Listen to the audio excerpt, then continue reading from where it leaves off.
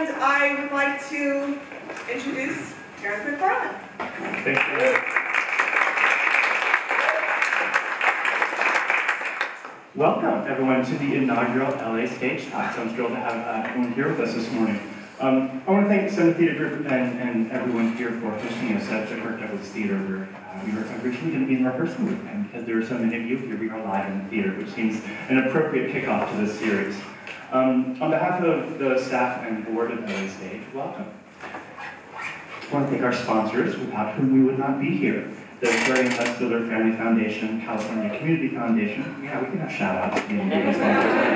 Right? LA County Arts Commission, Los Angeles Department of Official Affairs, the National Endowment for the Arts, the James Irvine Foundation, Ralph M. Parsons Foundation, and the Schroader Foundation. I want to remind everyone that today is World Theater Day. You received a handout. There's also more information at tcg.org. And welcome our live stream audience as well. Hello, everyone, on the interwebs. Why is this topic important? The intrinsic impact of theater. For those of us that work in service organizations or advocacy, we're always looking for new ways to talk about what it is that we do, how it works in our brains, how it works in our bodies, how it sort of situates art and theater in the context of daily life, sort of civic life, community, those types of things. And a few years back, I was in an AMP session in Miami, I think it was, right? Hearing about Alan's work with the major university presenters and kind of, I think, the first round of intrinsic impact work that was happening. There have been many subsequent iterations of that, most notably locally with the Irvine Foundation in the Inland Empire, I think. And so when I got the call from Clay and Brad at Theater Bay Area that they had received funding from the Dorsey Youth Foundation to do a national project, we jumped at the chance to be a part of it. Sort of dove in head first. We didn't have time to fundraise specifically for it, but we decided it would be really important to include our partners, and you'll hear more about them, but sort of a wide variety of theaters participating in it, with Theater Boston Court, South Coast Rep, and Musical Theater West. So we're really happy to be a part of it, and you'll hear more about the findings. But I think what it will help us to do is kind of change the tenor of the dialogue about how it is we talk about what we do. But you'll tell me about that. That's what I think. This is the beginning of this intrinsic impact work locally. There'll be more ways for other arts organizations in the region to participate. We'll be hearing about those. And as I said at the top, this is the first of our LA Stage Talk series. The next one will be April 30th at 7 p.m. on the subject, the very contentious subject of arts criticism. How does it serve Los Angeles? And it's co-hosted by the Southern California Public Radio Network. So in terms of questions, if you're here live in the audience, at any point raise your hand. We'd like for this to be an interactive dialogue. For those of you on live stream, we're taking questions on the LA Stage Alliance Facebook account, as well as Twitter. Our hashtag is LA Stage Talks, which is why I'll have this little device, and I'll be moderating those questions as we go through. First today, you'll be hearing from both Alan Brown, who's a principal at Wolf Brown, leading market research and arts consulting company for our arts and culture organization. I like to think that Alan lives in the sweet spot between data and the arts, and certainly a fellow data geek, so happy to have him amongst us. And a good friend and colleague from up north of the Theater Bay Area, Clayton, who's the Director of Communications and Audience Development there. It's a service organization, it's kind of our sister organization up in the Bay Area. They serve about 350 member theater and dance companies and over 3,000 individual members in the San Francisco Bay Area in Northern California. And a little bit later, we'll be introducing our friends from Theater Boston Court, Artistic Director Jessica Kubzansky, the Musical Theater West Marketing Director Michael Betts, and South Coast Repertory's Director of Marketing Bill Schroader. So I want to thank them for all for participating in the study, and with that, I will pass over to Clayton Lord. Okay. Hello. Okay, my name is Clayton Lord. I'm the Director of Communications and Audience Development at Theater Bay Area. Theater Bay Area, as Terence was pointing out, is a regional service organization like LA Stage. We focus specifically on theater and dance artists in the San Francisco Bay Area, which makes us a bit of an odd fit to be leading a national project. And so I hope that as much as you get anything else out of this, you also can at the end of this kind of presentation, understand the amount of passion that we feel that we have actually, in some ways, stepped outside of our core mission on the goal, with the goal of actually enhancing a national conversation that will ultimately come back to our local membership and to all of the memberships of theater companies, theater individual artists, theater administrators throughout the country. So, there we go. Welcome. Agenda. So this is 3 hours. Here, I'll stand here, it's closer to the computer. So it's 3 hours, so this is the first part, 75 minutes, and then we give you a break, don't worry. In the first part, I'm going to start out by talking to you a little bit about what intrinsic impact is and why you should care about it, and also to go through some of our principal partners and kind of give you a little bit of a history of how we got where we are. And then Alan is actually going to talk through measuring the intrinsic impact of live theater, which is the research report that Wolf Brown generated at the end of doing their year-long research project for us. And then we'll have a section of Q&A, and actually, as Terence was saying, throughout the process, if you have questions that come up, please feel free to raise your hand. We do want this to be a conversation, otherwise it's going to be a really long 3 hours. So then we take a 10-minute break, we come back, and we talked for about 45 minutes with representatives from the 3 theater companies that participated in the study. In this case, that's Theater at Boston Court, South Coast Rep, and Bristol, no, it's not Bristol Riverside. We forgot to change it. It's Musical Theater West is the 3rd one. Sorry, we've been doing this presentation. This is now the 7th one we've done in 2 weeks. So it's interesting to see the little hiccups we take. But all of these companies deserve a tremendous round of applause because they did an amazing amount of work in order to get this data. And we'll talk about that a little bit more. But this was not a low-key process for any of them. They devoted a lot of their time and energy and also a lot of just straight-up manpower, putting surveys out, getting surveys back, and making sure that their audiences were engaging in this process. And then we'll have a discussion with the theater company representatives about the benefits and limitations of impact assessment and indeed of assessment of any kind. How do you assess your audiences and what does and does not that tell you about them? And then in the 3rd section, we'll have a conversation about why we should or should not engage audiences in critical feedback, what it does for their artistic experience, how it can benefit them, how it can benefit the organization. We'll talk about the long arc of impact assessment as well as practical applications that we are experiencing out of this work and we hope will continue over time. We'll have another section of question and answer if we need it. If you guys have been asking your questions throughout, we might just blow through that. And then we'll talk about engaging the field at large in impact assessment, which is Theater Bay Area's kind of next step in this process is to take what has been a research project and turn it into something that is actually being used actively every day in the field. And then we'll have concluding remarks, which is me changing the conversation. All right, so some quick housekeeping. The executive summary is available online, as are a variety of different excerpts from this work. It's possible you also got a handout with the executive summary if you didn't take a look at it online. The books are available in the lobby, and we are only able to do a real high gloss on all of the research that went into this. This was a 2-year research project. We ended up with 20 interviews with artistic directors, 4 interviews with really high-impact patrons, Alan Brown and Rebecca Ratzman's research report, which is a compilation of over 19,000 survey responses, as well as 4 original essays. So you get the high-gloss version, and there are excerpts available online, but if you do want the whole thing, feel free, please, to take a look at the book, purchase the book, and read it. My email address is clay@theaterbayarea.org. That will come into play later if you're interested in doing this work for yourselves, because the best way to do that is to email me, and I'll put you on a list, and as we move forward with this work, we will make sure to get in touch with you. You can find a bunch of free information at these 2 websites, theaterbayarea.org/intrinsic impact or intrinsicimpact.org. Intrinsicimpact.org actually has a bibliography of all of the previous work that's been done here, including links to all of those previous studies.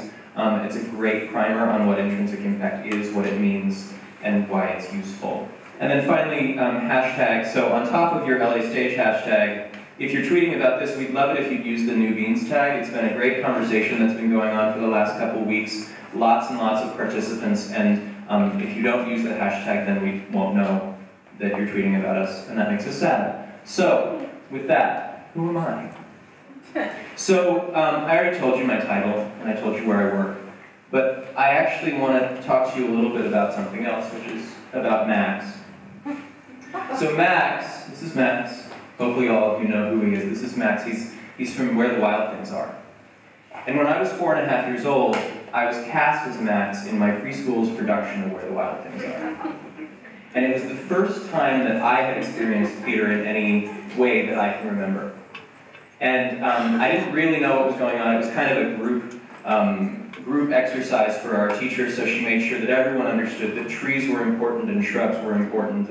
And so that's what I told my mother, and I didn't actually tell her that I was Max. And so she was very, very upset. When she got there, she didn't have her camera, and I ran out on stage and I was the star of the show. But for me, it wasn't about being the star of the show. It was about the whole artistic impact of that on my life. It's one of the only memories I have of being that young. And that is how I became passionate about art. I mean, it's the first step in a long series of steps that have led me to believe that art can change lives. And so I eventually ended up working for Theater Bay Area, which has this mission statement, which is to unite, strengthen, promote, and advance the theater community of the Bay Area, working on behalf of our conviction that the performing arts are an essential public good, critical to a healthy and truly democratic society, and invaluable as a source of personal enrichment and growth. And for me, the parts that really stuck with me were these: essential public good, democratic society, personal enrichment and growth. And so when I came there as a communications director, I was like, you know what I'm going to do? We're going to communicate this. This is what we want to talk about. This is the important stuff. And then we started trying to do that, and we realized it's really hard. Like, you just don't quite have the language, especially when you're talking to the people that we wanted to communicate with most, which are the people who are in our governments, the people who are at our foundations, the people who are on our boards, the people who maybe touch the art in a particular way, but honestly don't come out of a lifetime of artistic experience. And so need something other than the stories we can tell about being 4.5 years old and being Max to get them through. So we started asking some questions of our audience, of our patrons, our companies. And so this is the first audience participation part. I'm going to ask you these same questions. What does the best art do? When you see a really great production, or piece of visual art, or piece of music, what does it do to you? Moves your emotions. It makes you feel. It moves your emotions. Yeah. It makes you think. It makes you think. Good. Makes you see or experience something in a different way. It makes you understand another experience that's not your own. Okay. Cool. So this is Barry Levine. He is an everyday patron, except that he's what we call a super patron in the Bay Area. He goes to over 100 live arts events a year, which is awesome. We love him. But this is what he said when I was interviewing him about a production of Journey's End that he saw in London. Journey's End, if you don't know, is a play about a bunch of soldiers in World War I who basically spend the entire play with this threat of having to go over the barricades and essentially die in the back of their minds, and then at the end of the play they do. It's really cheerful. And what he's talking about is the emotional experience of a curtain call, which they basically, instead of coming out to applause, they dropped a curtain of all of the names of people who had died in World War I, and the cast stood silently in front of it. So this is what he says. He says, the experience was just amazing. The emotional impact, it's bringing tears to my eyes right now, 3 or more years later. You would just walk out of there like, wow, you got hit like that. And in the inarticulate last part there is the problem that we have today in our battle. Because this guy goes to see a lot of art, and that's the best that he can do. And I think it's right on point. But what's even more on point is watching this guy cry 3 years later, thinking about something that happened to him in the theater. How do you know your work is doing that to people?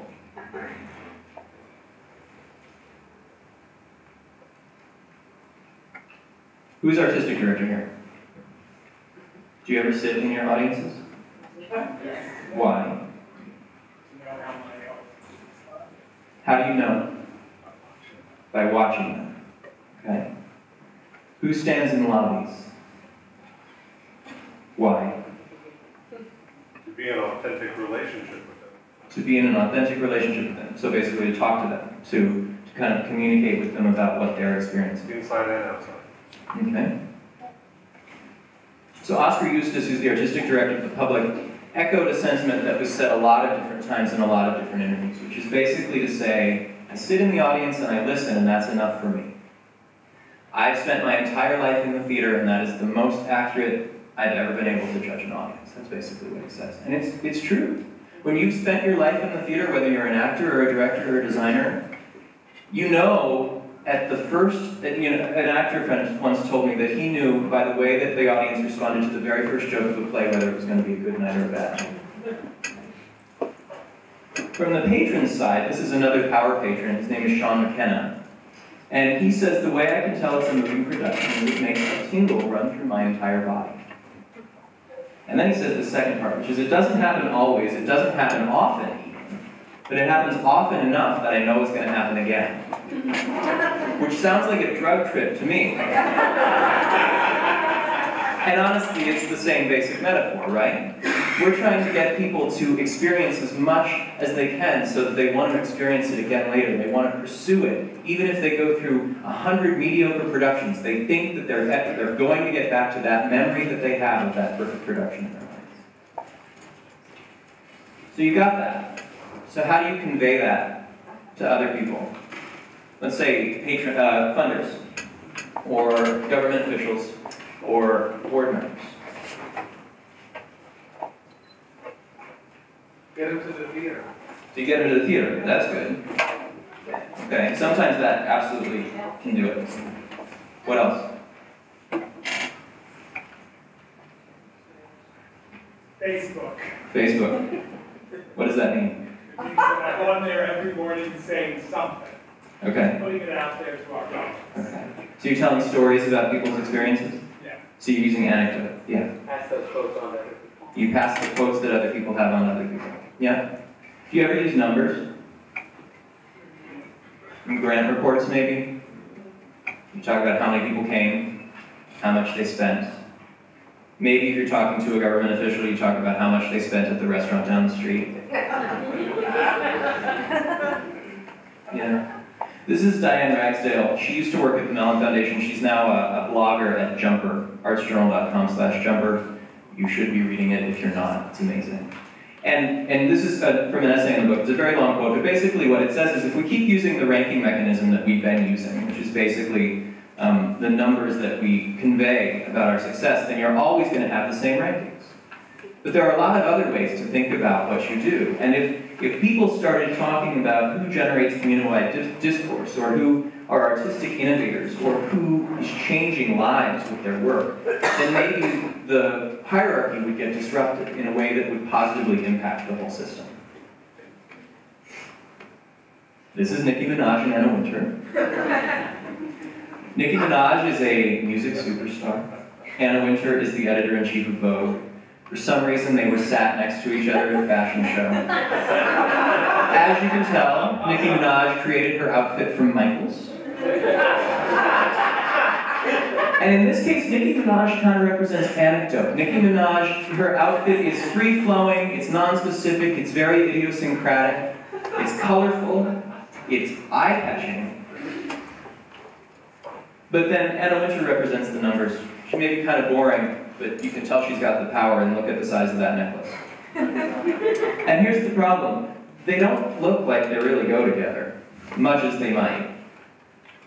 And even more than that, when you get down to it, whether you're talking about advocacy, or you're talking about internal communications, or you're talking about fundraising, or you're talking about board oversight, the numbers tend to win out.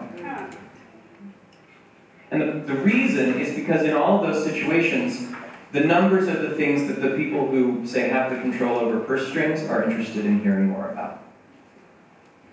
So, right now, as artists and arts administrators, we've turned ourselves into bean counters because the people we deal with, what they count as beans. This is David Kilpatrick. He's the executive director of La Crosse Community Theater in La Crosse, Wisconsin. This is where we are. But wouldn't it be nice if instead we could get here? So that we were still talking about numbers, but we were talking about the unmeasurable parts of the art that we make in a way that was maybe measurable.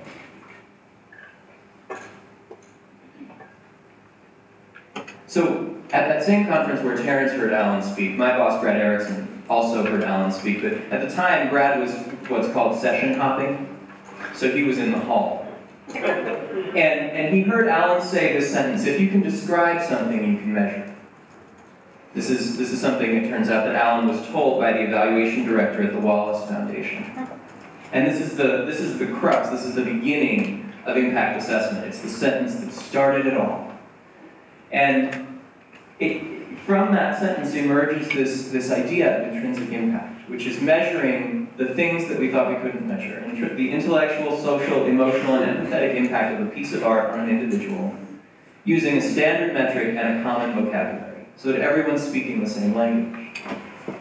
When my boss heard this was a big, exciting moment for him, and he raced back, and we got very excited about it together, and so we went out, we talked to a bunch of funders. The Doris Duke Foundation, the National Endowment for the Arts, the Andrew W. Mellon Foundation, the Pew Center for Arts and Heritage, the San Francisco Arts Commission, City of San Jose, Theater Development Fund. We also created partnerships with some of our other regional art service organizations across the country, including LA Stage Alliance here, the Theater Alliance of Greater Philadelphia, Art New York, Theater Washington, Arts Midwest. We've also now got alliances with the League of Chicago Theaters and Arts Boston, and there are more to come. We had over 100 theaters that wanted to do this work, and we only had funding for 18. But these 18 theaters represent what we thought was the diversity of theater in America. So a community theater in a 35,000 person town in rural Wisconsin, to Roundabout Theater, one of the largest arts nonprofits in the world. We then also spoke to 8 other artistic directors at theaters that weren't participating in this work, as well as 12 of the artistic directors of the theaters that were, and compiled those interviews into a portion of the book, and they're all around this question of what the audience's role is in artistic creation. When do you start thinking about audiences? When do you stop? Why? And they're incredibly enlightening, and they enlighten this work tremendously. So at the end of it, 11 months of research, 2.5 years of planning, 26 theaters, 12 cities, 24 interviews, 4 original essays, 58 productions. We had 60,000 surveys go out, 19,000 surveys come back. Greater than 40% response rate, which is about double what we were expecting, which is very interesting when you control the budget for postage costs. And you suddenly have twice as many. And all of this is available in this book, which I've got to say that as a director of communications, I never expected to be a research director, and I certainly never expected to be a project manager on a 2-year research project around something as esoteric as the impact of art on an individual. And it has blown my mind wide open to the possibilities of art and to our possibility of communicating that value to other people. And so I hope, if nothing else, at the end of our sessions today, you have at least a little bit of that mind-blowing feeling going through you, and you can go out and talk about different ways of talking about what we do. With that, I give it over to Alan Brown to talk about his research. Thank you.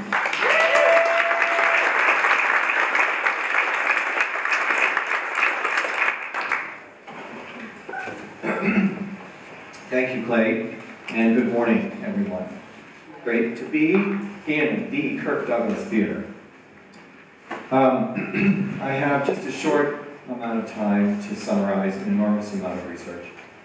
And before I start, I'll just say the primary objective of this study was to help the 18 theaters understand the impacts of their productions. The primary outcome of the study was not the aggregate analysis, which is what I'm here to report on. But we did roll up the data. It's an enormous, enormous data set, which, as a researcher, it makes me very, very happy because I never get 19,000 cases of anything to look at.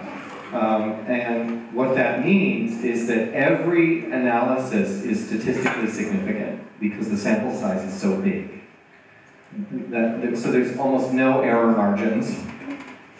And what we have to look at, so we can look at the relationship between variables and really understand some of the relationships between all of the questions we've asked at a high level of reliability.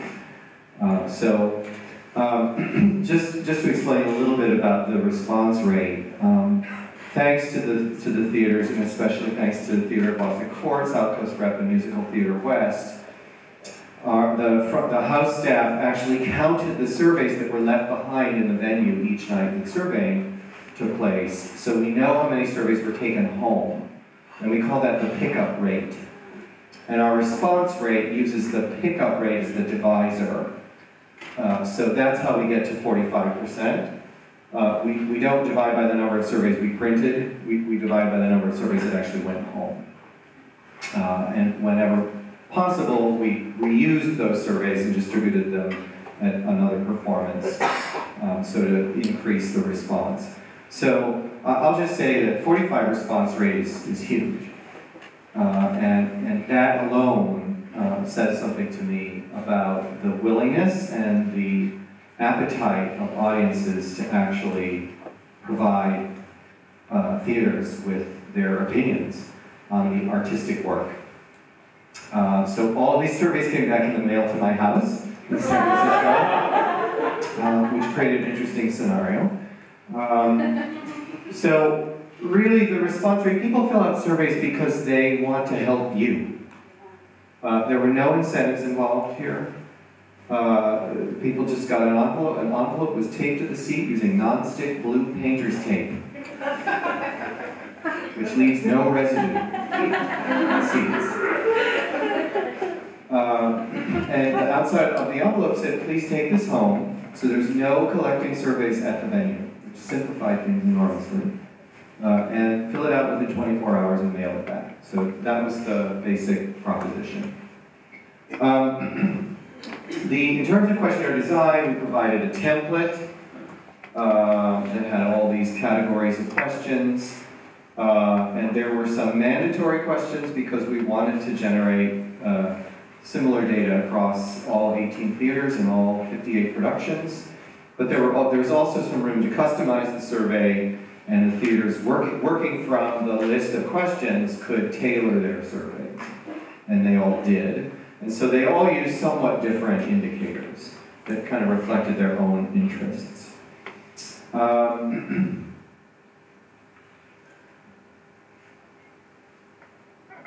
Before ever getting into any research, you always need to pause and think about the limitations. And there are biases in all survey data that really need to be disclosed up front. And so there are a couple of really important things here. There's loyalty bias in the data. Subscribers always respond to twice the rate of single ticket buyers. We know that. We did not weight the data because we didn't have anything to weight to. It would have been very, very complicated. So we're just looking at raw data, but we have a lot of data from single ticket buyers and subscribers, so they're very stable subsets. This impact assessment is not a contest to get the highest score. Okay, this is the most important thing. And impact data is fundamentally non-comparable across sites. So it really doesn't make sense to compare a production of, say, Cats at a musical theater venue in one city with a production of an experimental drama in another city. Different audience, different art, different venue. And we have to be very, very careful not to turn this into a contest for highest scores, because a given work of art is not intended to have every impact. And we have to really look at this data in a very contextual way in terms of the work of art and its inherent attributes. All right, so that's really the biggest qualification that I want to just remind you as we go through here. But nevertheless, we do in the report look at results across sites, because it's interesting and it just raises interesting questions. Okay, this is my first sort of throwaway graph just for your entertainment. Who subscribes by age cohort The purple bars are single ticket buyers, the green bars are subscribers. And this is a whole nother session we don't need to have today. But it does tell a recurring story that I know many of you are living, which is the generational appeal of subscription packaging and advanced planning. And it came through very, very loud and clear in our data, and we'll spend a little bit of time thinking about single ticket buyers. Motivations for attending was one of the first questions. Every theater, almost every theater asked this question. We gave people a pre-coded list of 11 motivations and asked them to pick 3. And this graph displays 7 motivations that were sort of most interesting, and it displays them by age cohort. So the blue line at the top, is to relax or escape. And I just love this. It's like, let's never lose sight of the fact that people go out just to relax and kind of get away from it all. And that motivation goes up significantly with age and then tapers off. And there's an interesting sort of pivot point at the age cohorts, I don't know if you can see here along the bottom, are 15 to 24, 25 to 34, 35 to 44, 45, 55, 65, 75 plus. All right, they're obscured by the screen a little bit. Oh, the red line here, the second, is to be emotionally moved or inspired, which goes up again with age, which is so interesting, sort of seeking emotional outcomes, and then plateaus. Here's interesting, the green line, to spend quality time with family members. This, thank heavens, goes up into the child-rearing years, and then plunges, where spending time with family matters, as a motivation, is less prominent. The purple line, to revisit a familiar work of art. This is so interesting. Yeah. That now, there were about 12 to 15 musicals among the 58 productions, the rest were drama. And on average, this, revisiting a familiar work of art goes up with age. Which I guess is intuitive to some extent, and I can certainly speak for myself, I tend to listen over and over again to my favorite classical music pieces, and I take great comfort in that. And a lot of people come back to art that they know and love, and it's a huge part of the value system around art. In the theater, we tend to put a premium on aesthetic growth, stretching people, exposing them to something new. But aesthetic validation is what I call, going back to the same art over and over again, is also a legitimate part of the value system.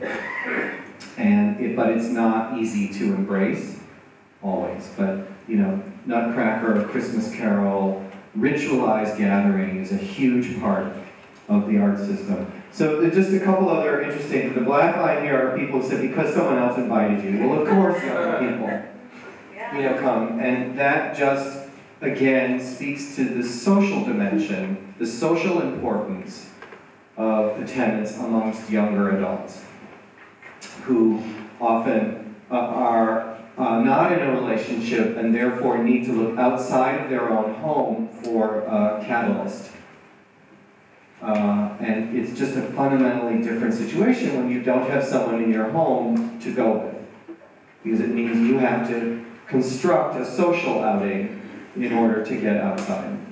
This is, one of the findings of arts research for the last 15 years, really, is that an invitation from a friend explains like half of all arts participation. And that a majority of the audience members on any given night did not buy a ticket. Yeah. And among those people, many did not even participate in a decision process, they just got asked. Right? So social dimension, and then the yellow line are the percent who said for work or educational purposes. And of course it's higher for the youngest adults, many of whom are in school still. And we generally find, I found this in a big study I did for Steppenwolf Theater, that the young adults in the audience are more likely to themselves be actors, writers, directors, and have some personal connection, and hungry for engagement. Yes? Were these motivations exclusion? Were they only allowed to choose one motivation? 3. You got 3. Okay, here's a little fun graph. We asked the theaters to report the percent capacity sold for each performance, and I was able to plot that against the anticipation levels in the audience. So how much are you looking forward to this? Now bear in mind, we're surveying people after the show, and we're asking them retrospectively, how much were you looking forward to this? So their answer might be colored by their actual experience, but it's the best we could do, because unlike the original value study, we were unable to survey people both in advance and afterwards, right? For this study, just surveyed people afterwards, but sure enough, there's a statistically significant relationship between anticipation and percent capacity sold. What does that tell you?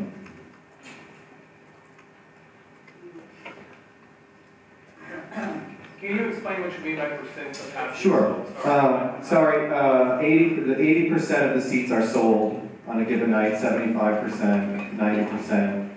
It's the percent of the house that's filled. So you ask people, So sorry, the question was, how much were you looking forward to this performance?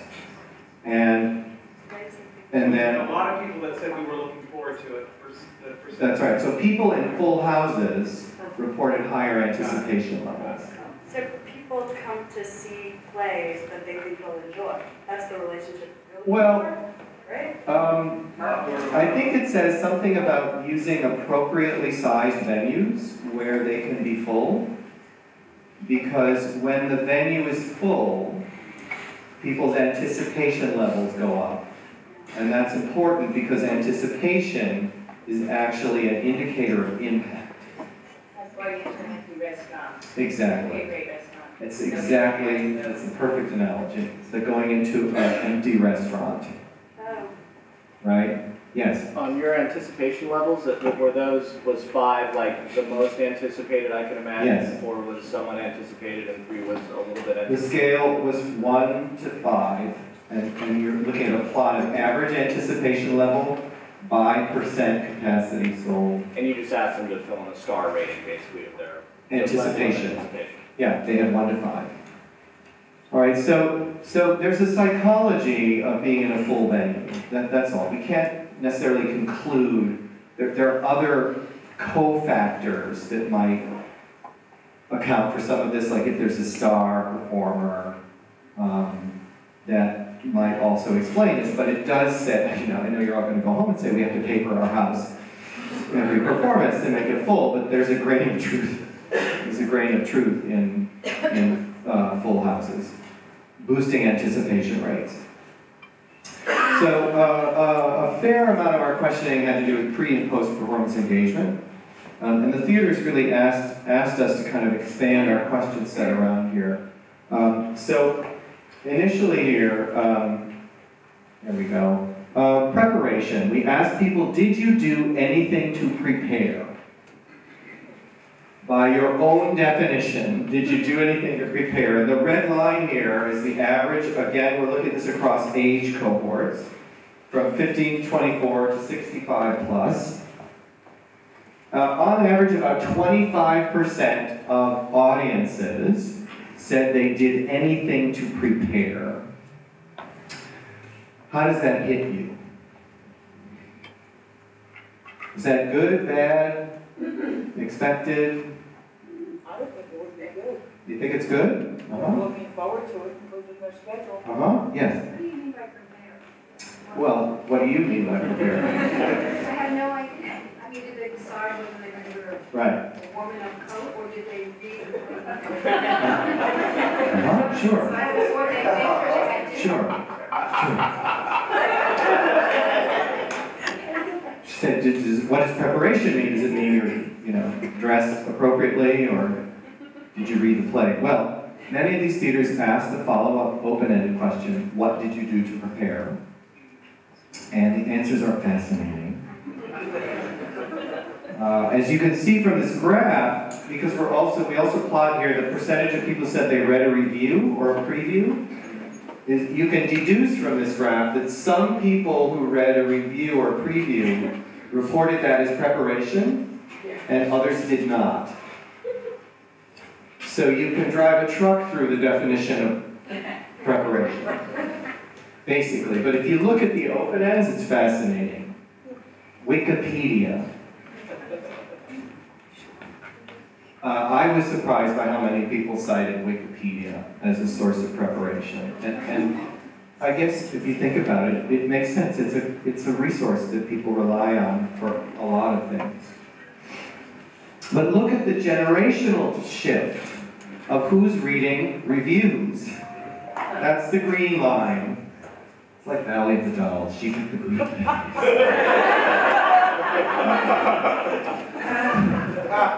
Generational shift. Huge generational shift in who's reading reviews. And inversely, there's a generational shift in who's reading comments on the show written by friends or family member. I would say, Facebook, mostly. So this tells a whole other story, which I'm sure many of you are living, about the shift in who people believe or turn to for trusted information. And I'm glad you're having a session on criticism, Terence, because it's a huge part of the ecology here, and our other research really shows there's a segment of theatergoers who won't go unless they read something telling them that they can't miss that. Okay. Post-performance engagement by age cohort. Again, similar age cohorts along the bottom of the graph here. And just notice a downward trend by age in general, which is very interesting. Older folks are less likely to report emailing or speaking to friends, reflecting privately, searching for info online. But what goes up with age?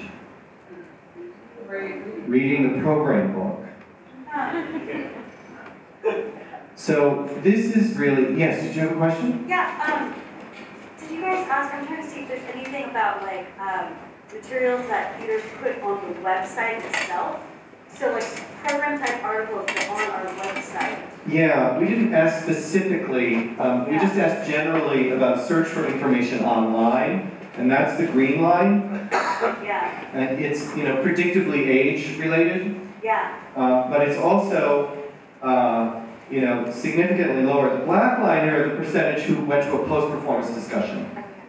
All right, which is merely a reflection of the availability of those programs, the limited availability of those programs.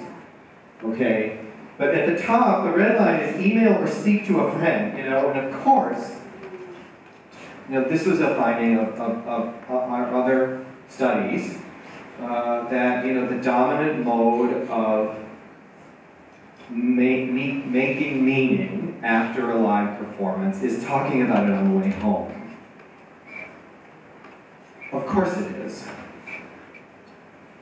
But we spend a lot of energy producing post-performance discussions and, in-venue stuff. And I don't think as a field we've really applied ourselves to eliciting conversation outside of our venues.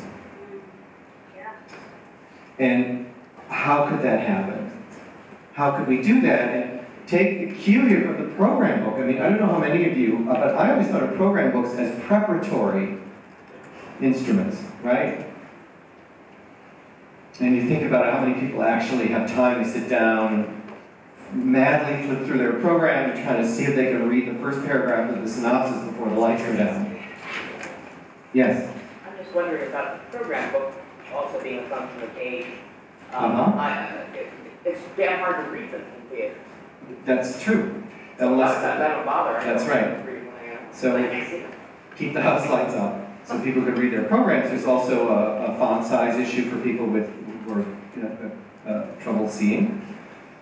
Yeah, but so this is really changing our thinking about program books as a post-performance meaning-making device.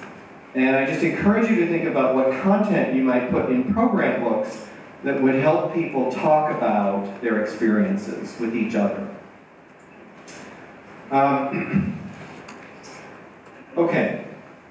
One of our favorite questions here, my favorite question of the whole survey, was, did you leave with questions you would have liked to have asked the actors, director, or playwright? 35% on average said, I left with unanswered questions. Now, is it good or bad that people are leaving with questions?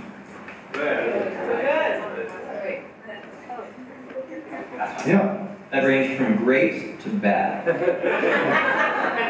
I think it's great if you have a forum for them to express that question and have somebody on staff that can answer those questions. But if you're, I don't want to make the assumption, but if somebody has unanswered questions, I think of art patrons, they didn't get it, so they didn't like it. So I would think maybe that's not unanswered questions. It's like being constipated.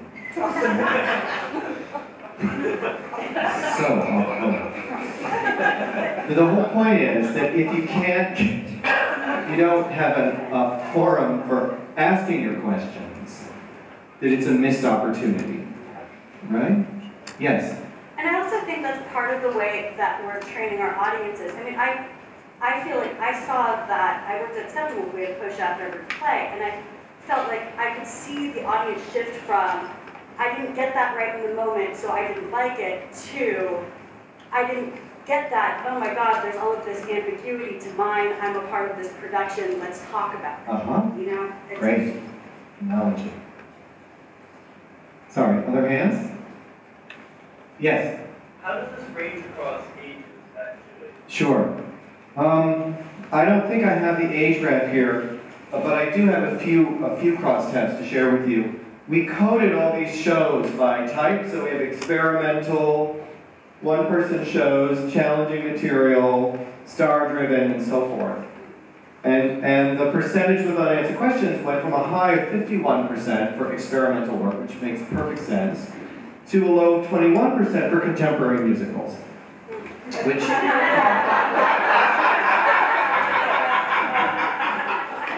Now, let's not make value judgments about musicals. The high here was from 69% for Camino Real at Theater Boston Court, which we're going to ask about, to a low of 10% for a production of It's a Wonderful Life, the radio play in Boston. You know, so here's a little more on that. So here's It's a Wonderful Life, right? And I've seen it even lower than that from them. A high of 70% almost for Camino Real. But there's a couple of interesting things in here. There were two pairs of productions in our samples. There were two productions of Let Me Down Easy, Anna DeVere Smith's one-woman show, in different cities. Same show, different sites, and remarkably similar levels of unanswered questions, about 40 to 45%. There were also two productions of Ruined, the play Ruined. One was at Arena Stage, one was at Berkeley Rep. And I'm not going to tell you which side was which. But one generated a lot more unanswered questions. They were actually different productions of the same work. And it's just very provocative if you start to ask, why would the audience at one site report, such higher levels of unanswered questions? There's a lot of potential explanations, right? But we think of unanswered questions as an indicator of intellectual stimulation. And we looked at this data generated a mountain of qualitative data in the form of questions. Because we asked everyone, what were some of your questions? And 98% of everyone who sent ahead questions told us what their questions were. And they were phrased as questions. And I have to say, just in terms of quality of data, this is so rich. Because people, by reading their questions, tells you a huge amount about their understanding of the play, what's important to them, what insights they're seeking. And the questions are all over the map. From, how do you do this every night? Questions about the actors, questions about the production elements, sets, costumes, but mostly questions about kind of, why did you do this play?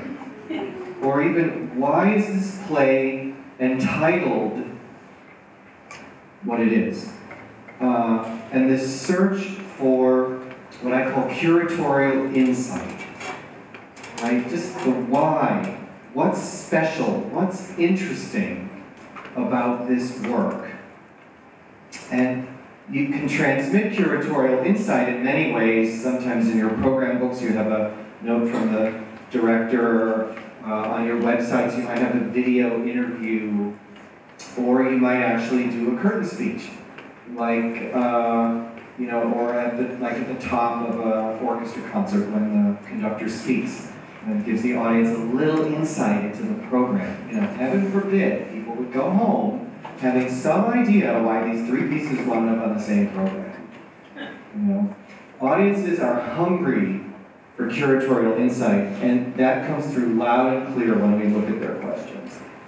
So I'll give you a sense of impact results here. We use radar charts to summarize an enormous amount of data. And these are the three productions that we surveyed at Woolly Mammoth Theater in Washington. And they presented the agony and ecstasy of Steve Jobs, the one-man show that's been in the news lately in a big way. And that's the green area on the chart. The blue area is a production of Booty Candy, which Clay will give you a little background on. So Booty Candy, does anyone know what Booty Candy is? I mean, the play? Good, okay. So Booty Candy is one of the only shows in the 58 productions that was termed a dramedy. And it also, Woolly has a unique process where they actually ask the playwright who he wants in the audience. And so in this case, this is a play about gay African-American culture. They figured he might say, I'd love some gay African-American people in the audience, and instead, he asked them to pursue African-American churchgoers in Washington, D.C. And so you'll see in some of the results kind of a schizophrenic response, which is really interesting to be able to see in the data, and which they considered a great success. Thanks. Oedipus El Rey was the third production. So I'll just go around the wheel quickly in case you can't read these. At the top is captivation. How absorbed were you? This is our lead indicator of impact, is captivation, the extent that you get fully absorbed in the art. Captivation or flow. You may have heard the term flow. There was a wonderful book in 1990 by a brilliant psychologist who lives actually in the LA area, Csikszentmihalyi, called Flow, the Theory of the Optimal Experience. I've had it by my bedside for 3 years, and every time I crack it open, I fall sound asleep. Someday I'll make it through. But it's basically that being fully absorbed in whatever you're doing is the root of happiness. That's what he asserts, whether you're cutting the grass or doing the dishes or sitting in a theater. And I actually believe that's one of the main reasons people go out, is to achieve a state of consciousness called flow, because there is value in achieving that state of consciousness apart from everything else. So we asked our lead indicator of how absorbed were you. And the agony and ecstasy of Steve Jobs came out a little higher than the other two productions. Another indicator of captivation chosen by this theater was how gripping was the production. Similar to how absorbed, very similar. In the future we probably won't allow that question because it's just redundant. Emotional. What was it? How strong was your emotional response? From weak to strong. All right, just magnitude of emotion. To what extent you feel empathy or a connection with one or more of the characters in the play. Much higher for Steve Jobs. Here's an indicator for you. To what extent did you leave the theater resolved to make a change in your life?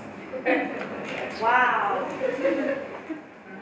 This theater elected that indicator because they see themselves as a change agent. And look at the results for this one-man show. This show was designed to elicit that reaction. And this theater, they had pamphlets in the lobby about people getting involved in labor issues in China. They had an apple orchard where you could wander through and see all of the different products that people were being abused to create. Wow. Yeah, it was pretty heavy. We had a question on Twitter wondering, are there differences in responses to these questions based on ethnicity?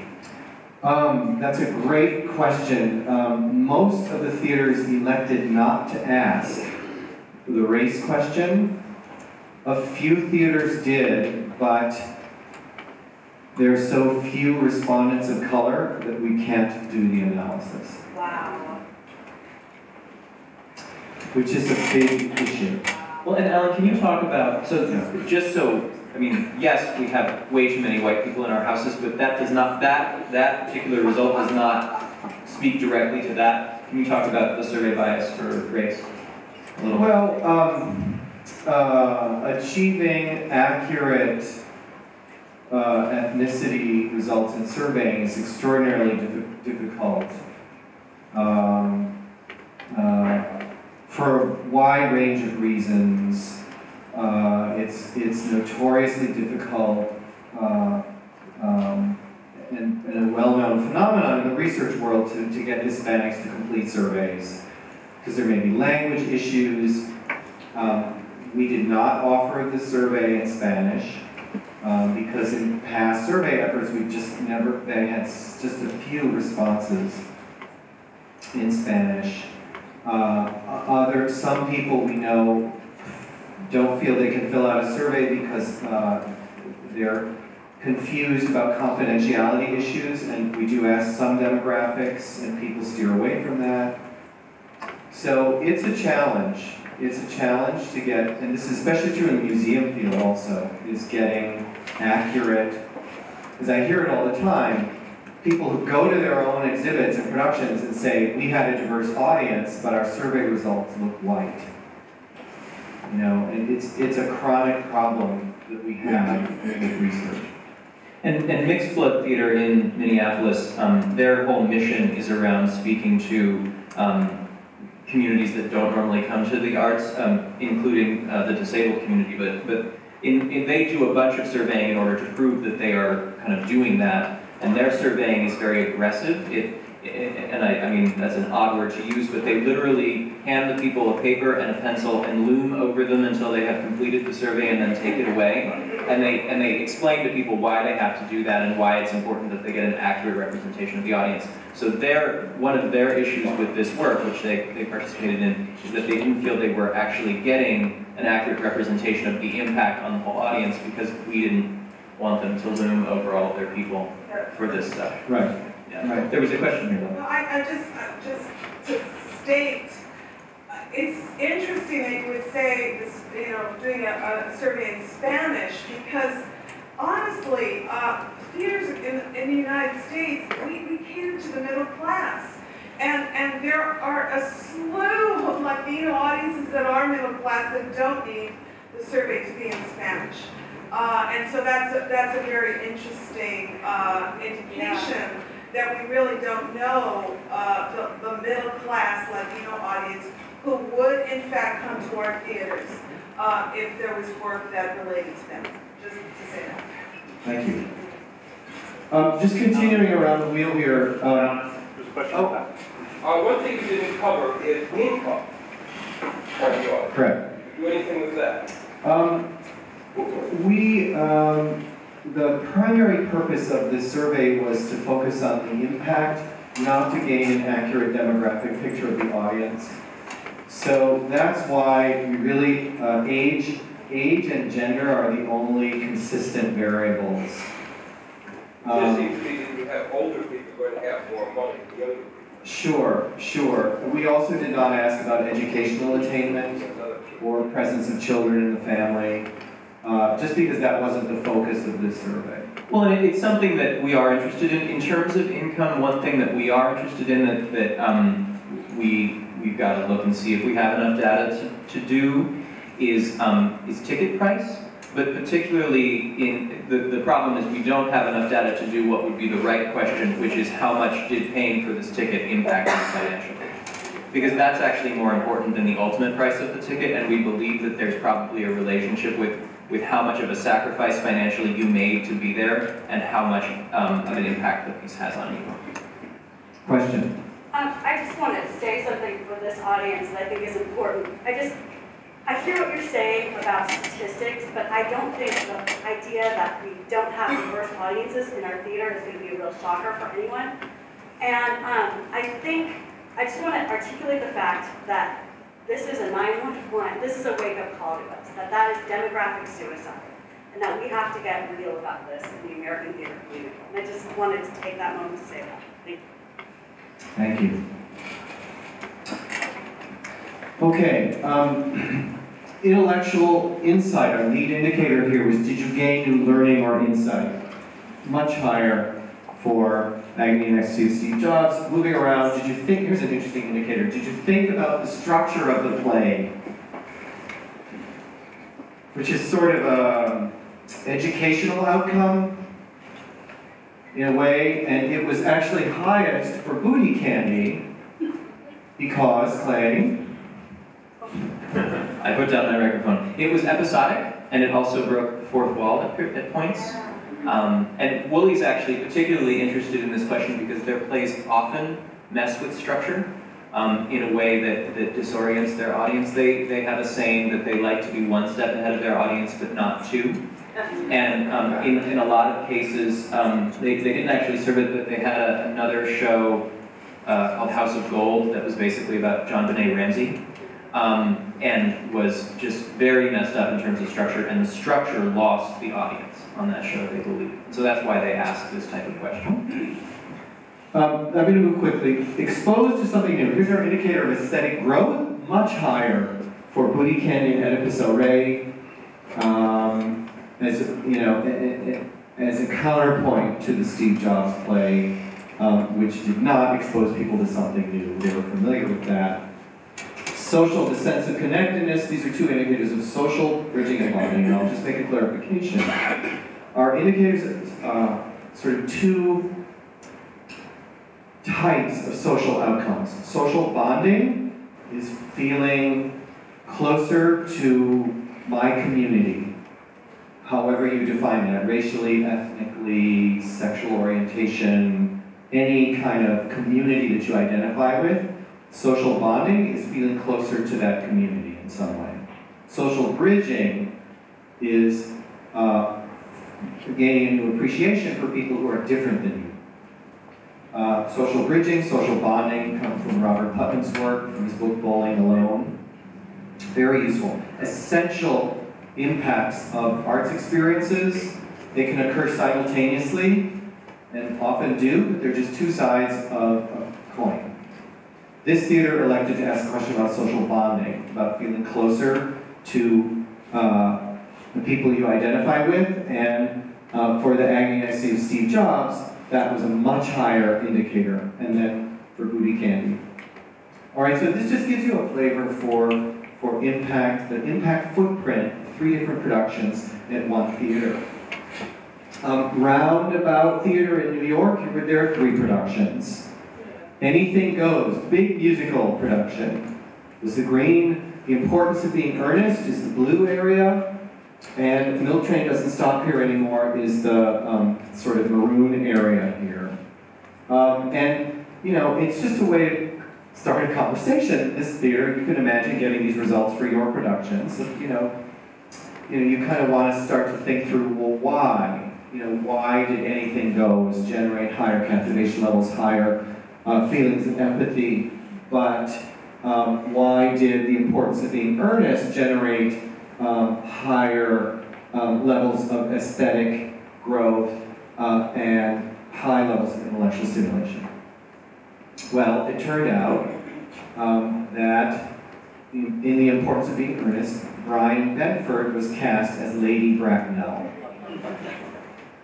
And in the list of unanswered questions, that came out in spades. It was question after question. What was it like playing a woman? What preparation did you do? Are you looking for other female roles to play? Favorite question. And so it's just, to see when a non-traditional casting decision is made, it has an impact.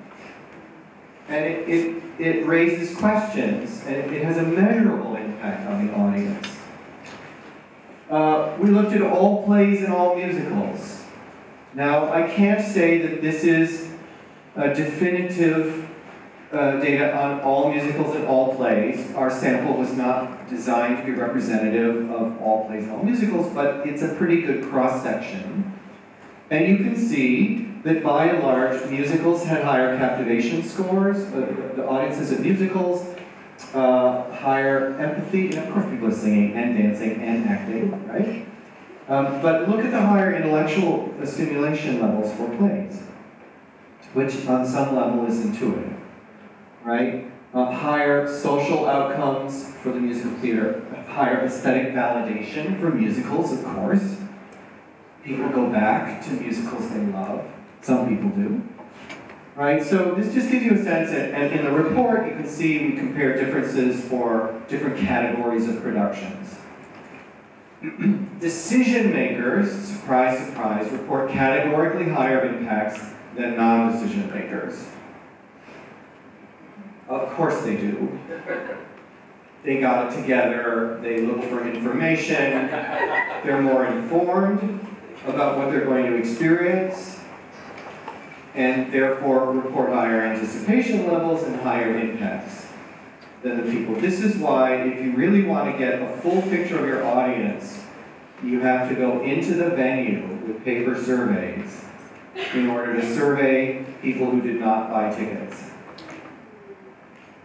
Right, there's a big trade-off to surveying ticket buyers, which is you get a more loyal, more tuned in, higher impact audience. And what's really provocative, probably the biggest headline of the whole analysis, is that single ticket buyers reported categorically higher impacts than subscribers.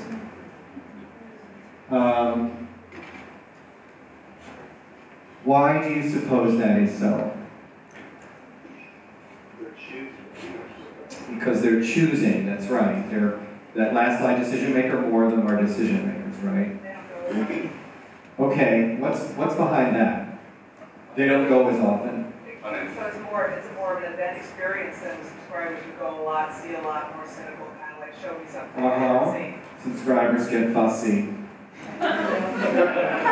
Well, frequency, I think, this is so interesting about the arc of one's involvement over a lifetime in an art form, and how frequency you learn more and you get more discerning, I think, with exposure.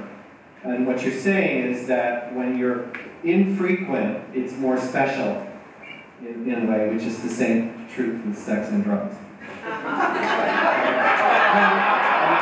Half joking, but there's a grain of truth to that, which is that pleasure, in the literature around cognitive psychology, pleasure changes the brain chemistry, and one seeks higher thresholds of pleasure when one is frequently exposed to it.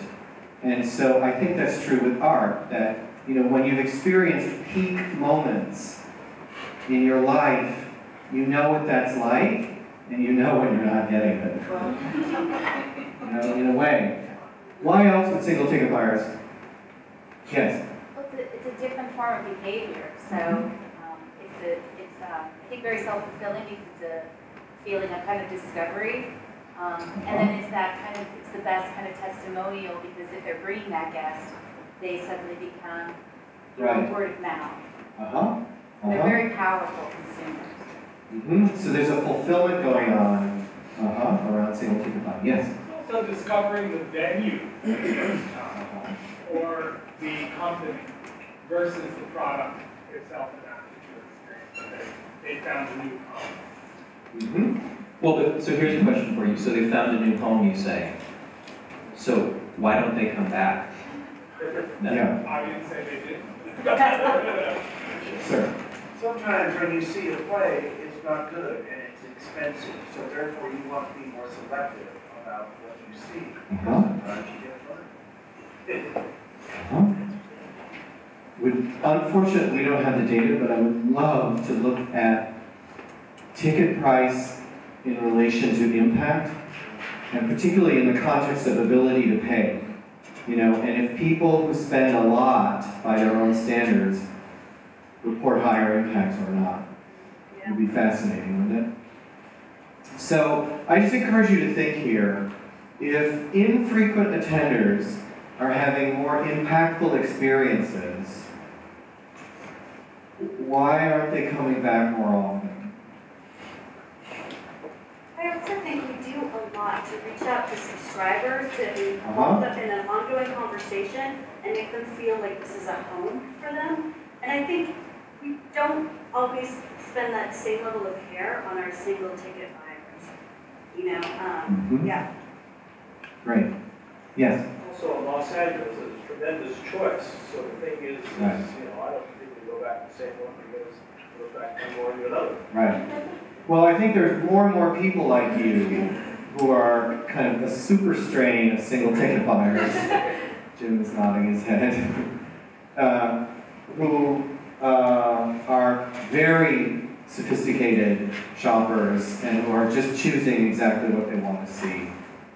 And I guess this is one of the truths of segmentation research that we've done, is there tends to be a segment of people who are loyal to the company and another segment of people who are loyal to the art form. And speaking to them, you know, is very different. Yes? How do you know that single ticket buyers are infrequent attenders? I mean, lots of people who buy subscriptions don't go to every show they subscribe to. Right. They have a social distance buying. Right. The question is, how do we know that single ticket buyers are infrequent? All we know from this data is that they're infrequent at that theater.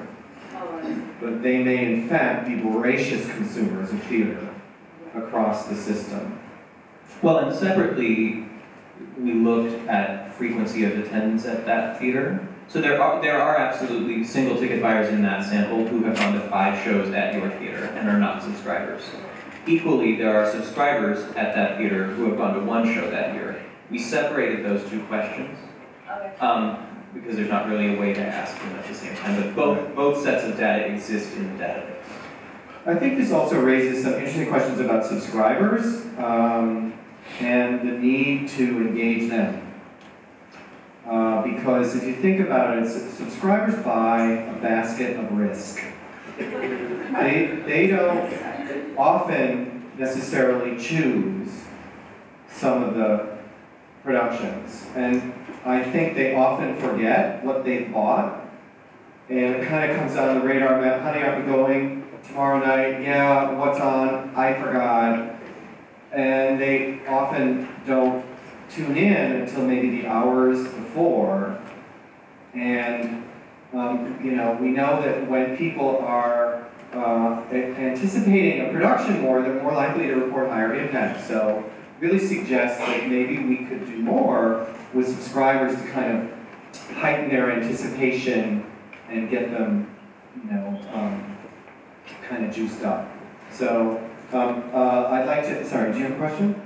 Just a comment about anticipation. And when you mentioned it earlier about Full House, I was thinking that people can be anticipated as soon as they see publicity. Right, exactly. Yeah, yeah. I'll speak to that at the very end, but you're right on target. Okay, so just quickly, we had some fun with word clouds. we asked this question, of almost everyone. What emotions were you feeling as you left? For your entertainment, I have word clouds. This is a production ruined at Arena Stage. Now, when you do word clouds, you have to clean up a lot of the extraneous words, articles, and so forth. Look at the juxtaposition of hopeful and sad. Disgust, despair, shock, frustration, horrified, depressed, helpless, anguish, pain. I mean, this is a really serious drama, and the anguish comes through in this data. All right, completely different production. Very different radar of emotions. And here's your booty candy.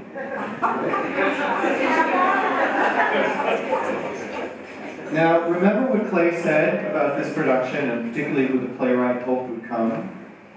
And this is an example of how impact results have to be contextualized.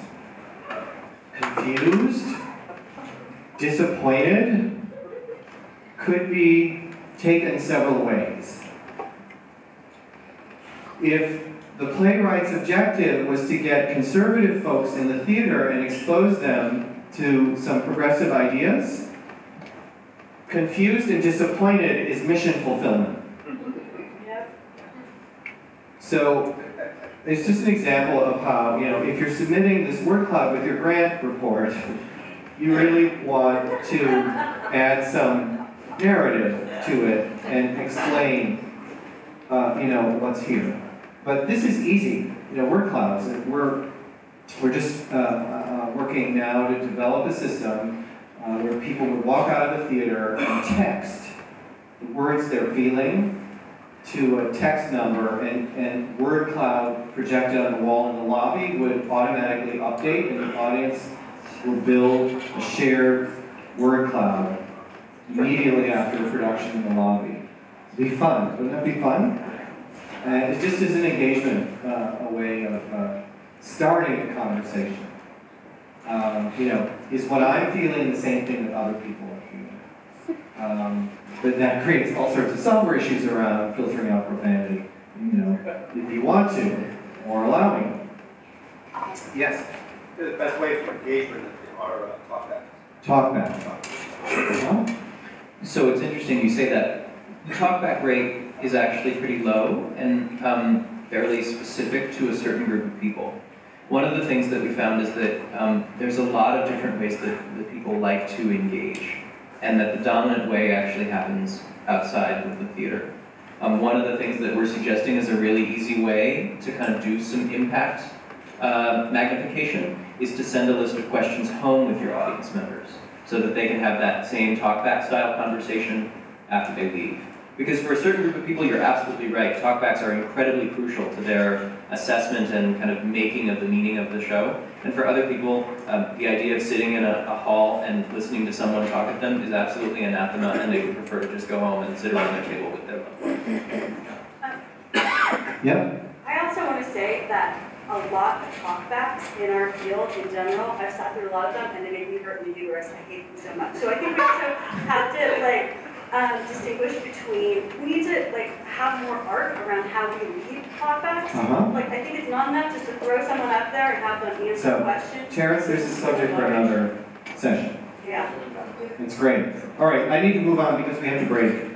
So just to wrap up, I want to share with you this is as far as I've been able to take impact assessment, because we have this huge data set where I'm able to look at relationships between variables and compute correlations, and R-squared, which is a statistic that speaks to effect size, right? When in a very large sample, when everything is statistically significant in terms of variability, you really want to look at effect size. How much explanatory power does one variable have over another? Because you can have very small differences that are statistically significant, and researchers can really spin that in an unhelpful way. So start here. familiarity, preparation, and feeling welcome, right? That's where it all starts. That's kind of the floor. And our data suggests that when you have these things in some combination, especially familiarity with the story, that was the highest predictor of anticipation, is when you know the story. Twice as high as familiarity with the cast and familiarity with the playwright. So, you know, just emphasizes we gotta explain the story. We're gonna get more people familiar with the story because they're more likely to anticipate. Anticipation is the stem of the impact system. How much are you looking forward to this? Well, if you look at the relationship between anticipation and captivation, it's a correlation of 0.34. A perfect correlation is 1. Perfect positive correlation. An effect size of 0.16% of the variance in captivation is explained by anticipation. Right? It's a key relationship. People who have a higher level of anticipation are more likely to be captivated. Okay? Anticipation also, if you just correlate it with impact, with summative impact, and the indicator there is, a year from now, how much of an impression will be left? That was the best indicator of summative impact. There's a 0.4 correlation between anticipation and summative impact. All right, so what can you do, you know, everyone in your organization, to increase the likelihood that your audience members will be captivated or will be anticipating? This is why marketing is so strategic, is because often the marketing message is the only context that people have going into a production. All they've ever seen, all they've ever read is the 2 sentences in your brochure in that image. Right, so this speaks to the comment we had earlier. Marketing is contextualization. This diagram is in the book, and it's in the downloadable PDF file that you can get at intrinsic.impact.org. So, moving on. Look at the relationship between captivation and summative impact. Correlation of 0.7, right? Captivation actually is part of impact, so there's some redundancy here, right? But it just means that if you're not captivated, you can't, all the other impacts, emotional, intellectual, social, aesthetic, can't happen if you're sleeping. Right? But if you're fully present in the work, it opens the door to all those other impacts. Post-performance engagement has a 0.39 correlation with summative impact. So meaning making, whether it's a talkback or it's other efforts that you make, you know, that are more scalable, that allow audience members to engage each other, that's a big win. It has a positive effect on impact. That's why engagement is so critical, because it magnifies impact. And then summative impact, thank heavens, has an impact on loyalty, has an effect on loyalty. Loyalty is measured by willingness to recommend your theater to a friend. So that's all very, very good. That's a 0.5 correlate, 0.32. And where it all kind of breaks down is loyalty. Does loyalty lead to repeat attendance? And the answer is not always. Here's where we also don't have enough data. And we have all the single ticket buyers who report very impactful experiences but only come back infrequently. So I just close again by asking you, if artistic excellence is not enough to get people to come back as frequently as you would like them to, what is?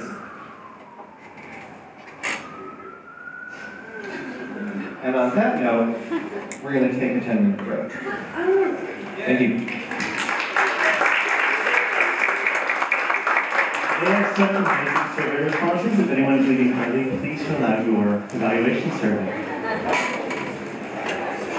I'm going to give you very briefly a little orientation to the dashboard tool that was created for this project that will be more widely available. And then we'll quickly transition to our 3 panelists. Two panelists. Michael, please. We will soon have 3. Who will illustrate the dashboard kind of through their own questions. There he is. Okay. All right. So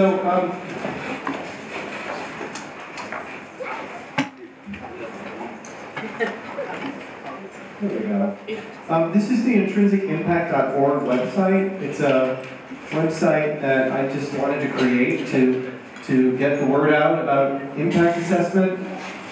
There's background information here on what the underlying concepts, data collection methods. There's a button called References.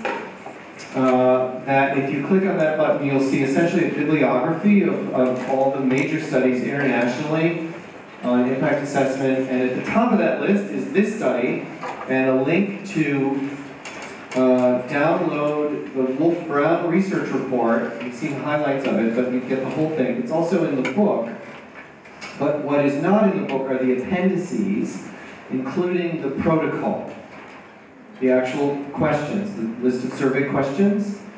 So if you want to access the protocol, and I would be thrilled if you would do that in order to borrow some questions for your own surveys, or learn more, under the references button here, you can download the Wolf Brown PDF report. Okay, so the three theaters clicked on that red button at the top, said client login, and they got to a page that looks a little bit like this. This is Woolly Mammoth's dashboard. There are 7 buttons on the home page of the dashboard corresponding to the different categories of data. And if you scroll down, you see actually what's in your dashboard in terms of the number of survey responses. And in most of the cases, we actually surveyed staff members of the theater about what impacts they anticipated their audience would report. And we report that data right in the dashboard alongside what the audience actually reported as a conversation starter. So this just shows you what's in your dashboard. When you click through on any of these buttons, you get a series of drop-down menus. What shows do you want to display in your dashboard? And then what filter? These are essentially cross-tabs. So you can filter by age, by gender, by ticket type, by donor status, if you ask that question. And essentially it's just a way of applying cross-tabs to your impact data. You can also choose to display your information by show or across all shows. So you can aggregate results across shows. And the whole idea here is that it kind of removes the consultant from the reporting process and allows you to interrogate your own survey results from your desktop and pose questions and answer them in the environment of this dashboard. So, for example, did you do anything to prepare? This is Woolly Mammoth, about 30% across their 3 productions. Oedipus El Rey, Agni Next UC Jobs, and Booty Candy said they did anything to prepare, which is pretty high. And when you apply a filter to that for ticket type, this is what you get. So now we're looking at subscribers and single ticket buyers by production. You know, and what you have is other, these are comps and group tickets. So it's a very small sample size. You want to basically ignore anything that's that small. So just an example of how you apply filters, what this looks like. So let's transition to our panel. And we'll go first with theater at Boston Court. And I have just a couple of slides here, and I'll ask questions of you based on your actual results. So first, could you give us a little background on your 3 productions? Sure. Tamino Real, as Tennessee wants you to pronounce it, was actually a co-production with CalArts, the first we've ever done a co-production in a professional venue with a school. And what other background are you actually? Well, just a tiny bit about maybe the plot of the story. Sure. Tamino Real is a story about a bunch of people in what might be called purgatory, who are terrified of terra incognita, which is the place that lives beyond the walls of this walled city in which are interred characters of fiction as well as invented characters like Don Quixote and of course Marguerite, who's a fictive character, and Casanova, and Lord Byron, and Kilroy, who's a sort of a created character from the Kilroy was here, Althea, and a bunch of other sort of lost souls who find themselves in this sort of puzzled place. And the place is essentially run by a sort of unfeeling hotel proprietor. That's the short version. And they're terrified of the place that lives beyond the walls, which is essentially terra incognita.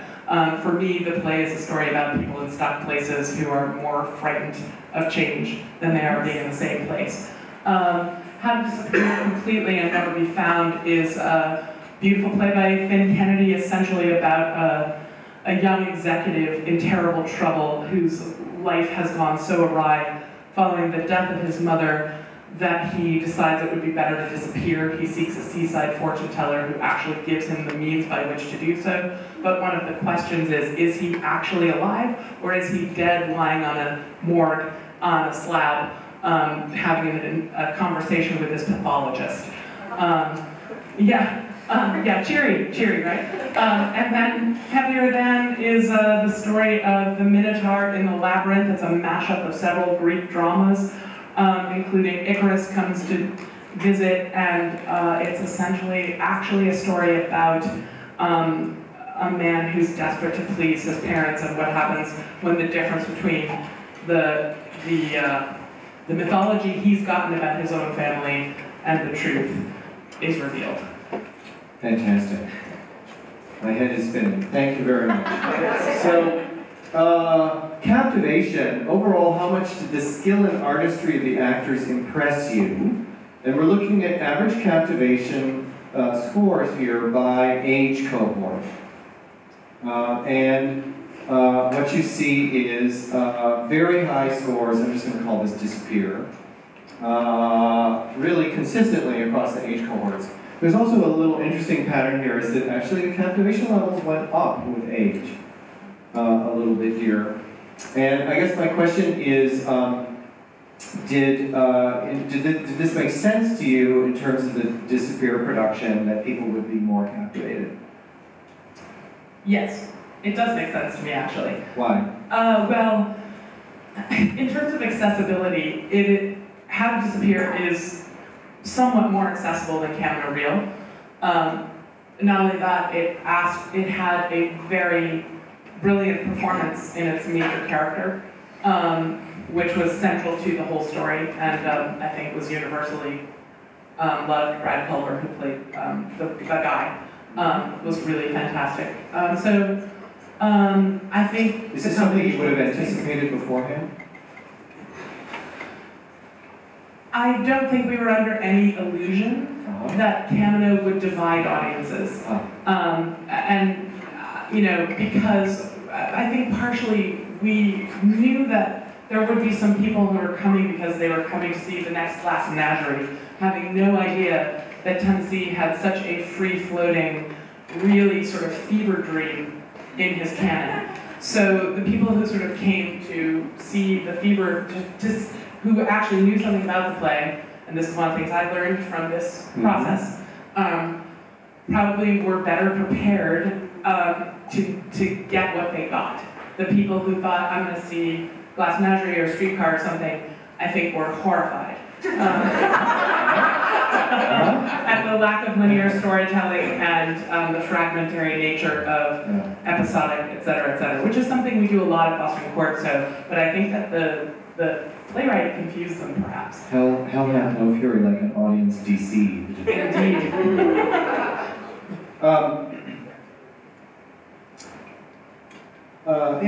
Did you leave with questions? Very proud. You have the distinguished. You are distinguished. Your audiences, they reported the most questions of all 18 theaters.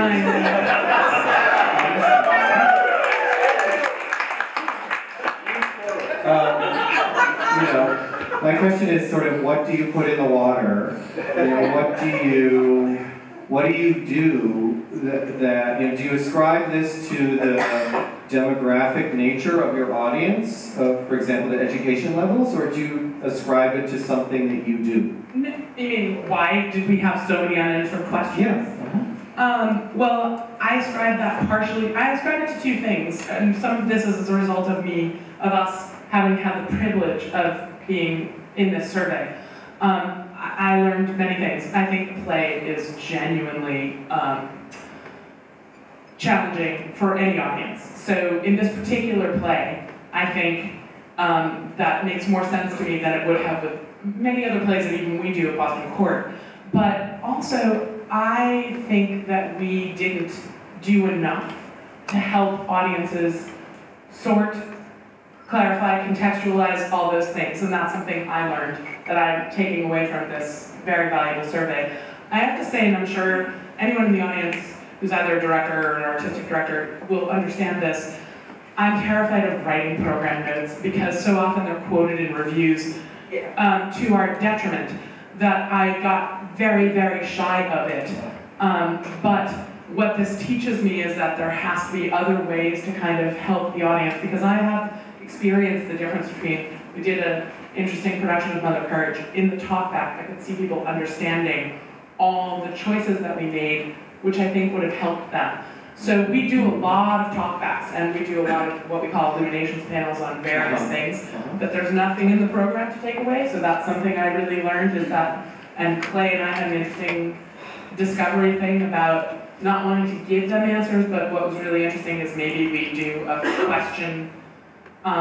question series in the program, and then it says, if you'd like to know what the director thought of these answers, how the director would have answered these questions, click here, or go to this go to this place, so that you don't have to give them the answer while they're asking the question, but actually later, if they were interested in knowing kind of what the artistic impulse was, they could get that too. So that was exciting. That's a really exciting thing.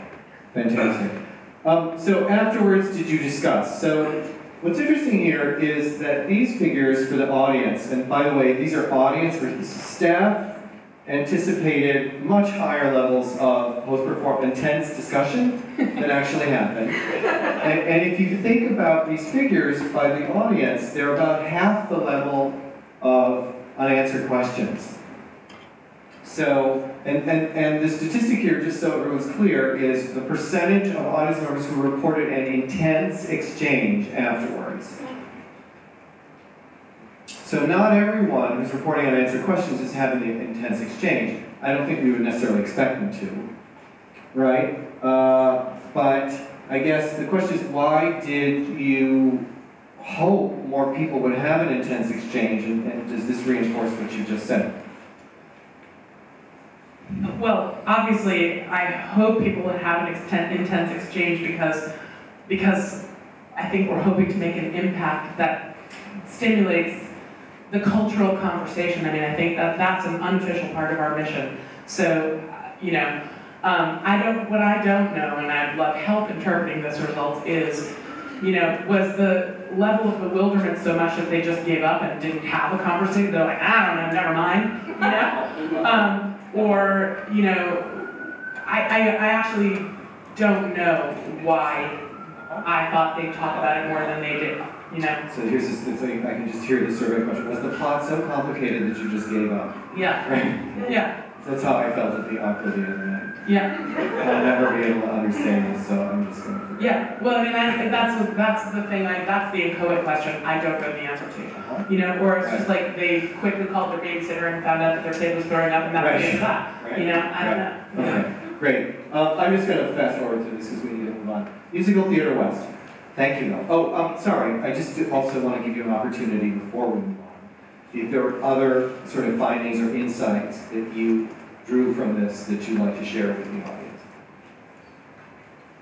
This is a really personal one, actually, which is that I think our expectation, apparently we actually were fairly good at predicting, except for that piece, fairly good at predicting what our audience's experience was going to be on any given show. But I know, I will just speak purely from inside myself, that the experience of getting the production up sometimes influenced my sense of how the audience would perceive it.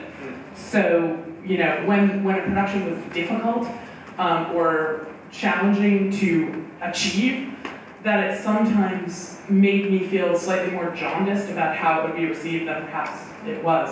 So that's just a totally internal takeaway, you know, about not letting the experience of making it affect the experience of sharing it, you know. That's great. Yeah. That's wonderful.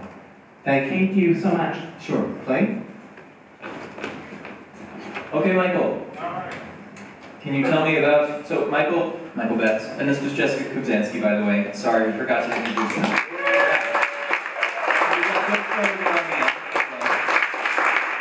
So, Michael, would you please tell us a little bit about Musical Theater West and these 3 shows that we surveyed? Okay, Musical Theater West has been around for 60 years. We're celebrating our 60th anniversary this year. We're basically a CLO model. For those of you who know what that is, we produce musicals 4 to 5 a year in a 1,000-seat house in Long Beach. The background on the show is cats. Do I have to? Was this a pretty traditional cast? It was a very, very traditional cast. When we did Cats on the Broadway set, and that's how it was. The rights are really hard to get for companies around the LA area, so our patrons have been asking for it for about 15 years. We survey them once a year to see what they want to see. It was the #1 show on our survey for 15 years. So the fact that we finally got to do it made a lot of... Is it still #1? They just want Cats to come back? No, not Wicked. Good luck. Summer of Love was a world premiere by writer Roger Bean, who wrote The Marvelous Wonderettes, which was at the El Portal for several years. It was based on the experience during the Summer of Love in the Haight-Ashbury. Hippies, war, drugs, and it used sex, yes, kind of. It was a family-friendly hair, so it kind of glossed over the sex, but thanks, Neil. It did use the catalog of the late 60s, early to late 60s music of the Mamas and Papas, Jefferson Airplane, etc. The Wedding Singer was also exactly what it sounds like. It was based on the Adam Sandler film that made fun of the 80s and 80s culture. Everything from the Rubik's Cube to the hair bands of the 80s. Great. So, so this is one of the impact charts. This is just the key indicators of intrinsic impact. This is looking only at Wedding Singer with no filter. And the blue line inside, I know this is a little hard to read, and I apologize, but so if you look at the 2 sets of dots, one is centered on the other. So the blue line inside is the actual response from the audience. The yellow line is what your staff predicted the responses would be. And I'm wondering if you, we actually, it's interesting, because in about 50% of cases staff overestimates, and in 50% of cases staff underestimates, just as a general rule. I mean, sometimes they hit it right on the money. But there do seem to be some trends, and you and I talked about this a little bit. I'm wondering if you can talk a little bit about Wedding Singer and what you're seeing here, and then also, you mentioned that you got this result right as you were doing season planning. I'm wondering if you can talk about what this result did for you. Absolutely. Well, with the exception of our executive director, the rest of the staff tends to be of the same age group, and we were all kids of the 80s. So when we were talking about doing shows that would engage a younger audience, we really all kind of went, yeah, Wedding Singer's going to be great. Everybody's going to respond to it. So if you see how high the yellow is, we really thought it was going to catch fire. It really didn't. That had to do a lot with our subscription base that just simply didn't get it. And what we missed, and it came out in the after surveys, did you already explain that we had to survey people after the shows, face to face. And the 3 sets of surveys that we did with different people, the focus groups. Each of the companies also did some focus groups to get some qualitative data to go along with all the numbers. All 3 were women of different ethnicities, but they were all women in their 60s. Sorry, 2 of them were. One of them was a younger group.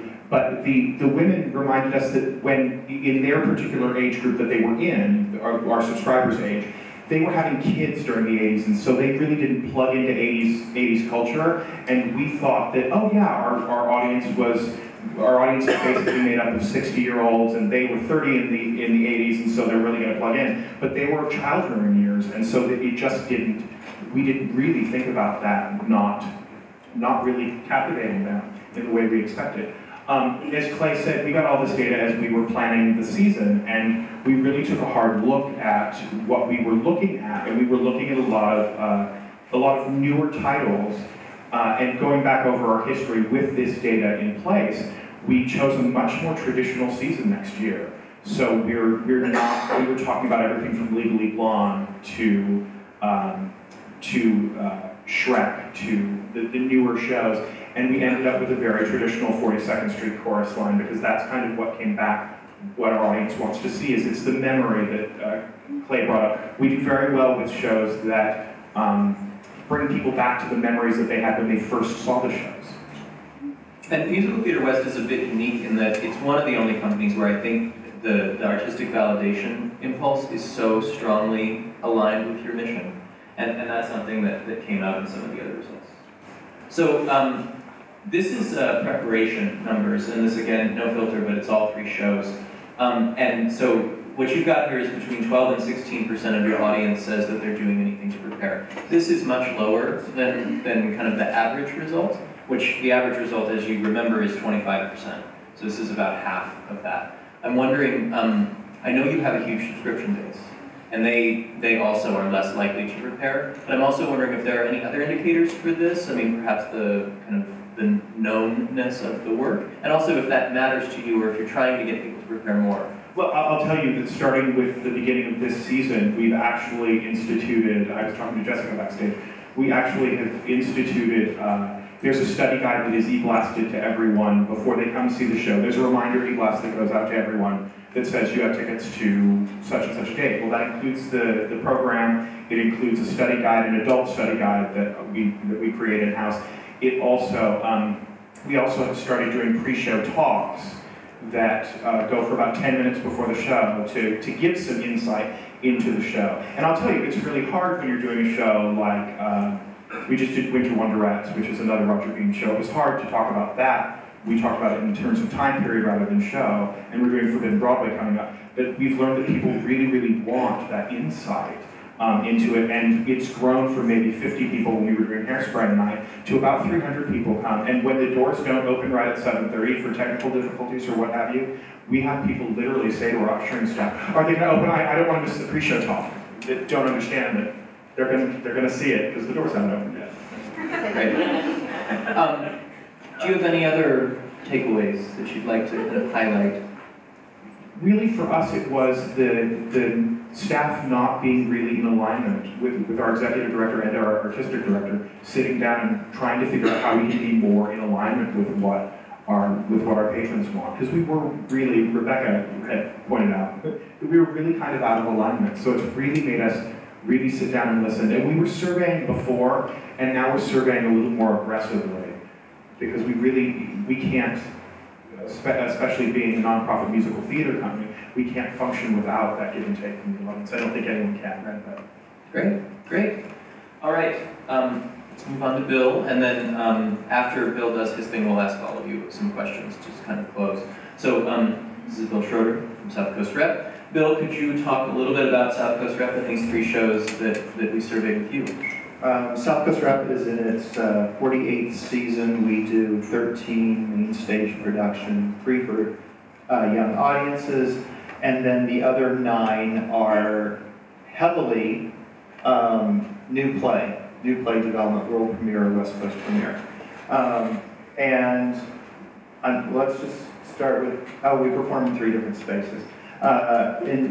Midsummer Night's Dream, what was different about this production, the reason we put it up for survey, is because it wasn't a traditional Midsummer Night's Dream. The director had a concept in mind, the biggest concept of which is the fairies were evil, nasty little things.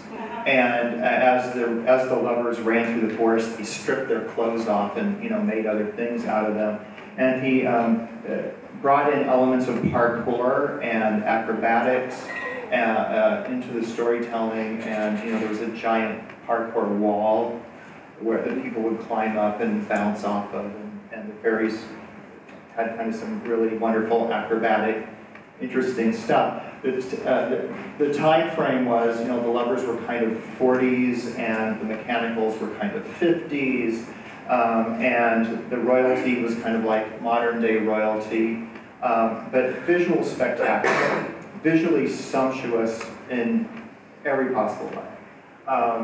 So that's why we chose that. Completeness is kind of a boy meets girl romantic comedy. Boy is a computer scientist. Girl is a molecular biologist. And if they weren't just so damn neurotic, they might get together. And it had elements of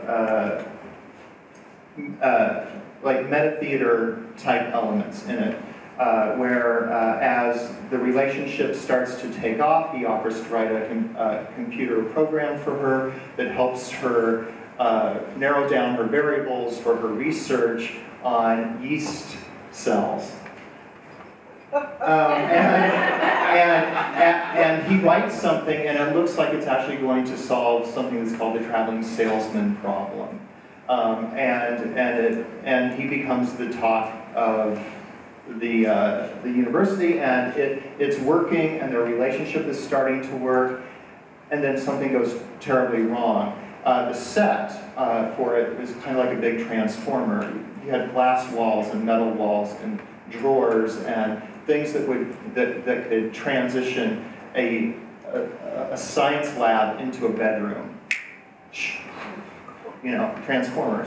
It was amazing looking. But in the middle, as the computer program was breaking down, the set breaks down, the power goes out, and the actors break the fourth wall and address the audience for about 3 minutes, and then it gets back up on its feet again. So that was something to look at and to measure.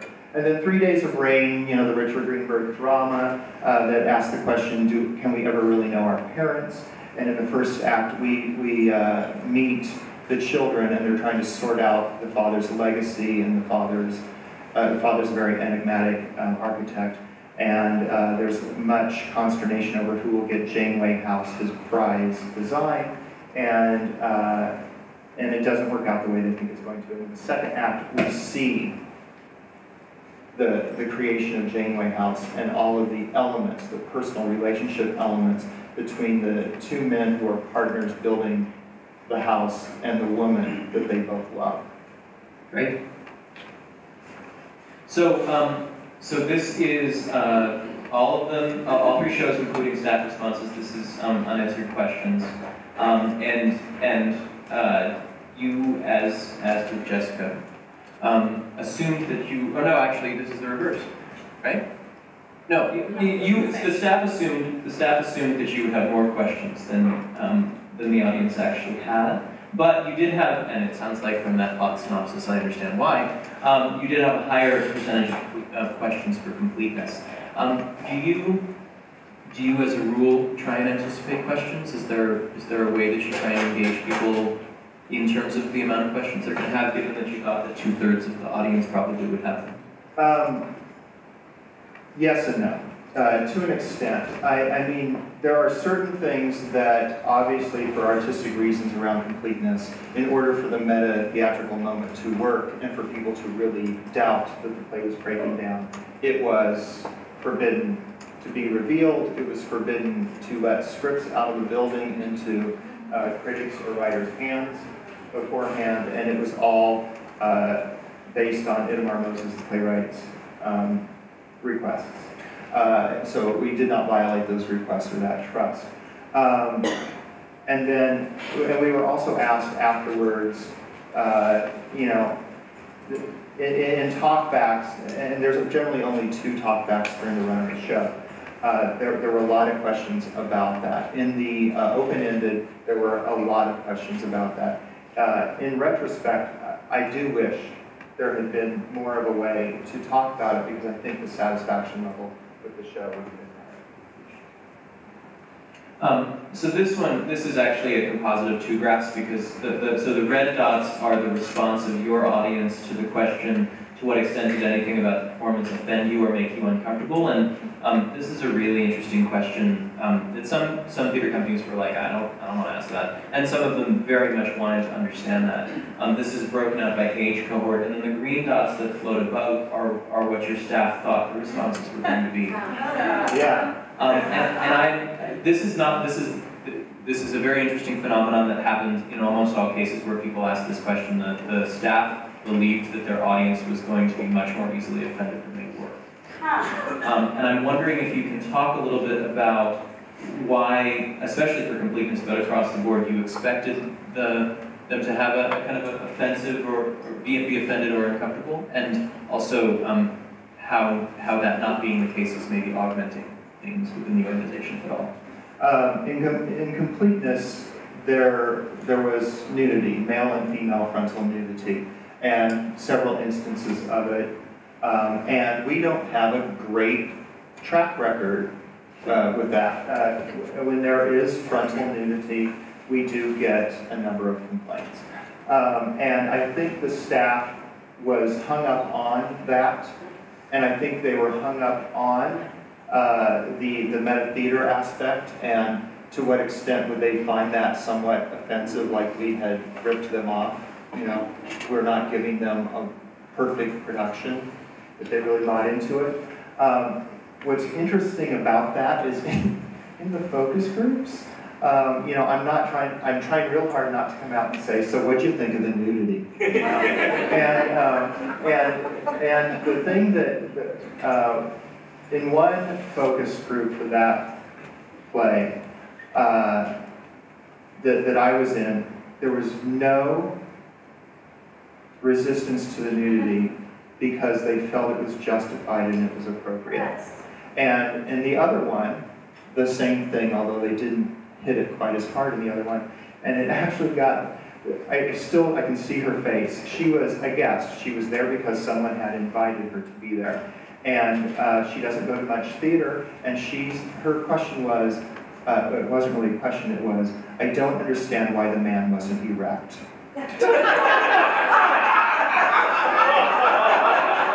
In that situation, he would have been erect. There you go. The one thing I want to look at really briefly here is that your younger audiences are the most likely to report being offended or uncomfortable. And now, one thing about this question, and this is, Alan has a slide earlier where he talks about specificity of language. So, offended can mean a lot of things, and uncomfortable can mean a lot of things. And this is one case, wouldn't you say, where the language got in the way of what we were actually trying to get at. Because in this case, you could either be offended, for example, with 3 Days of Rain, you could be offended by some sort of architectural reference that you as an architecture person think is inappropriate, or you can be offended because someone swore on stage, or you can be offended because the person next to you is snoring. And all of those things can mean offended, or if the person is leaning on you, that can also mean uncomfortable in a way that we weren't quite getting at.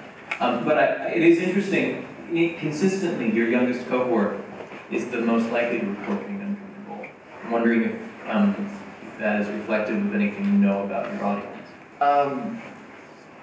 Not necessarily. It is reflective of something I suspect about our audience, which is that a lot of the younger people are coming to these plays with adults. And that it might also be that they're not comfortable with nudity with an adult next to them. Or with their teacher there. You know, heavy student group and everything, whether it's new or not, you just make sure we're always heavy with student group. But I do think that based on anecdotal evidence and comments, that especially that high school group right now, they understand what shock value is. And they're very quick to put things into the shock value box. And I noticed that in the core of the book, it has all the stats.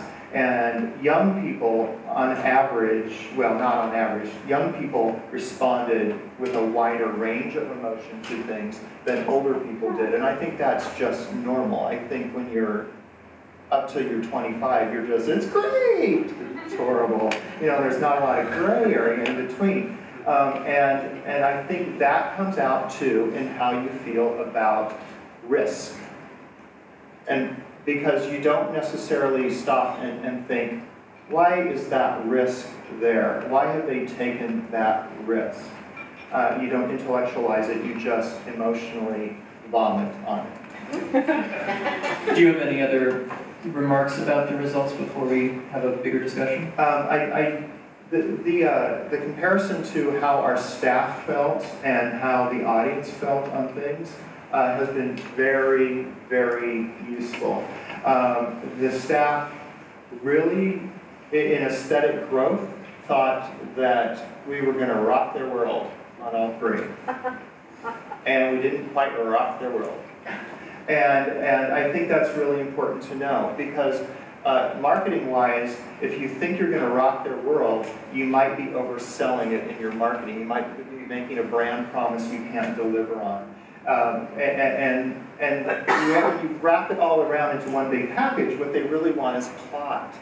They really want plot. They don't really want you to tell them about the significance and the standing of that playwright or that designer. They really want to understand what plot they're getting into. And so I do think we tend to overshoot it sometimes. That's great. All right, Alan? Great, so I just want to open this up to everyone here. You've now kind of gotten the summary, and you've heard three great examples of some of the types of results that comes with this data. And so I've just posed some questions here for kind of big picture reflection. And the first one is, did you find qualitative or quantitative data to be more useful? And you should ask you just to share the microphone, but any of you have kind of reflection on the relative value of quantitative versus qualitative, and qualitative data would be the open-ended responses. I'll jump in. The one thing about the qualitative data is I was in the room, so I could use it right away. So I acted on it right away, you know, as best we could. We often reinvent messages, even during the course of the play, because we feel like maybe they're not landing right, or not serving the work right. But to say one was more valuable than the other, no, I can't. I returned to both. Okay. Others?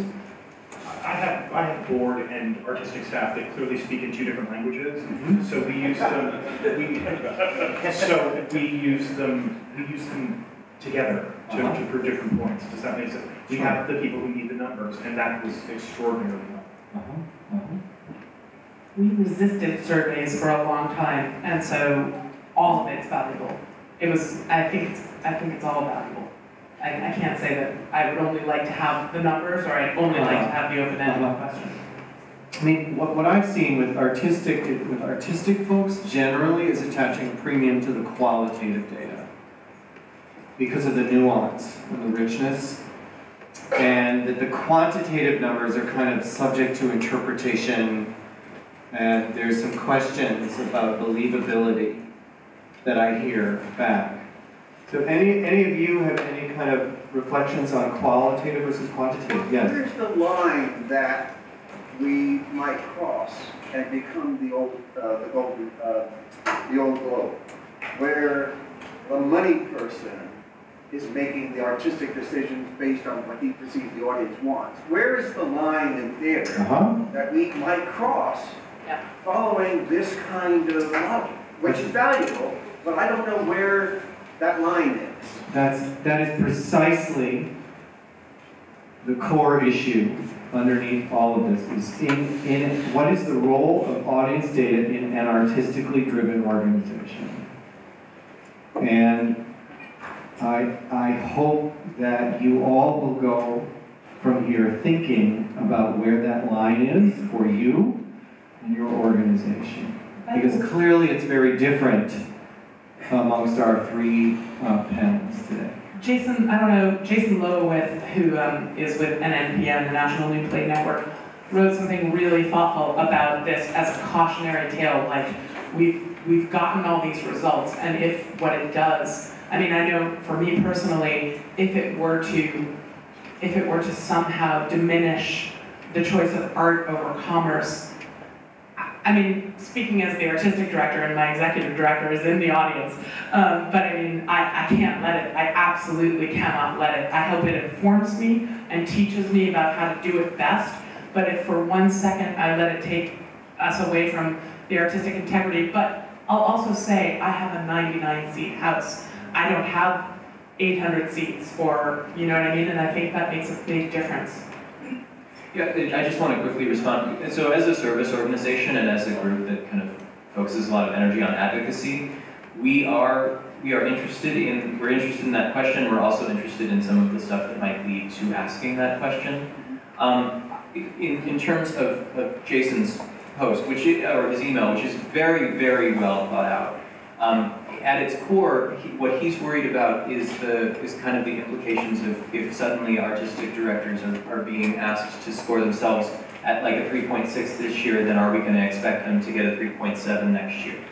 And that's I mean, not that people won't try to use it that way, but that is a misuse of this information. This information is really meant to be about allowing the artistic director, in the same way as you would allow a marketing director, to understand what's influencing their level of success and to measure their level of success in a way that will allow them to maybe augment the parts that are external to the creation of the art to make that art resonate more.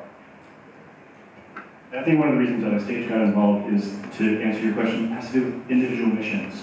Right? What is the mission of what is the unique mission of your organization to deliver artistic works into the community? And so we wanted to begin to have that dialogue and have tools around this language in a market that's as saturated as ours, to begin to differentiate between one another and have those conversations on a one-on-one basis. There were at least 2 comments.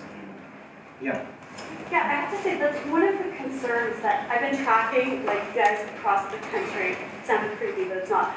Like in terms of the conversation that's been happening, and I've been seeing marketing staffs really embrace this, but I don't feel like I've seen the same level of engagement from artistic staffs. And I actually think that this is an artistic tool. I think that marketing can, amplify the work, but I think it's an artistic tool. And I would actually say that it has to do with expectation and the contract you're building with the audience.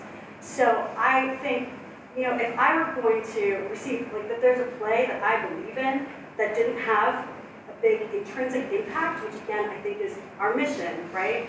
I would look at, okay, how am I communicating about that play?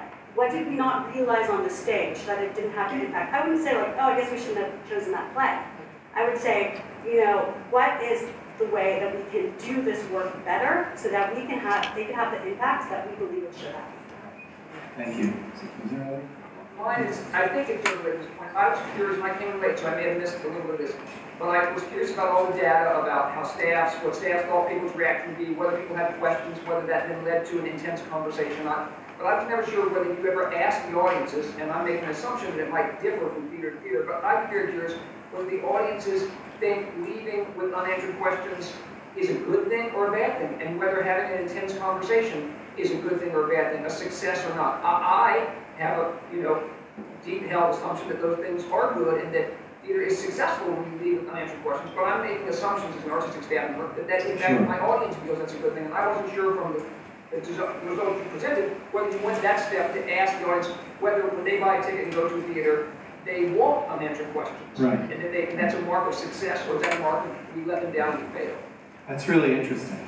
And sorry, just one quick thing. But wait, so that no? That didn't get answered? No, sorry, we did not, I mean, we have tested these protocols in terms of their understandability. Do people understand the question? Can they answer it? But we never asked audience members. Because I think all our decisions about artistic programming using these things as a tool are in a way based on what we believe the audience and us consider a success. And I think that I can ask, and I'm sure all the people who go, it's great they have unanswered questions.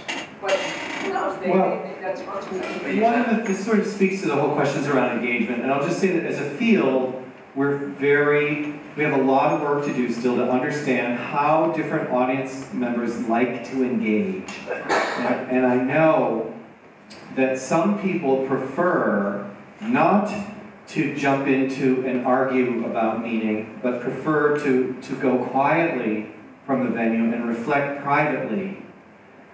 And then maybe days later, begin to talk about it. It's the same reason why at talkbacks, you see there's some people sitting in the back who aren't ready yet to verbalize, but they sure want to listen to other people and learn, and they are very much engaged. So I think the best answer to your question is there are different modalities of engagement, and we have to be very careful not to impose our value judgments about how we like to engage on audience members, because there's so many different modalities of engagement.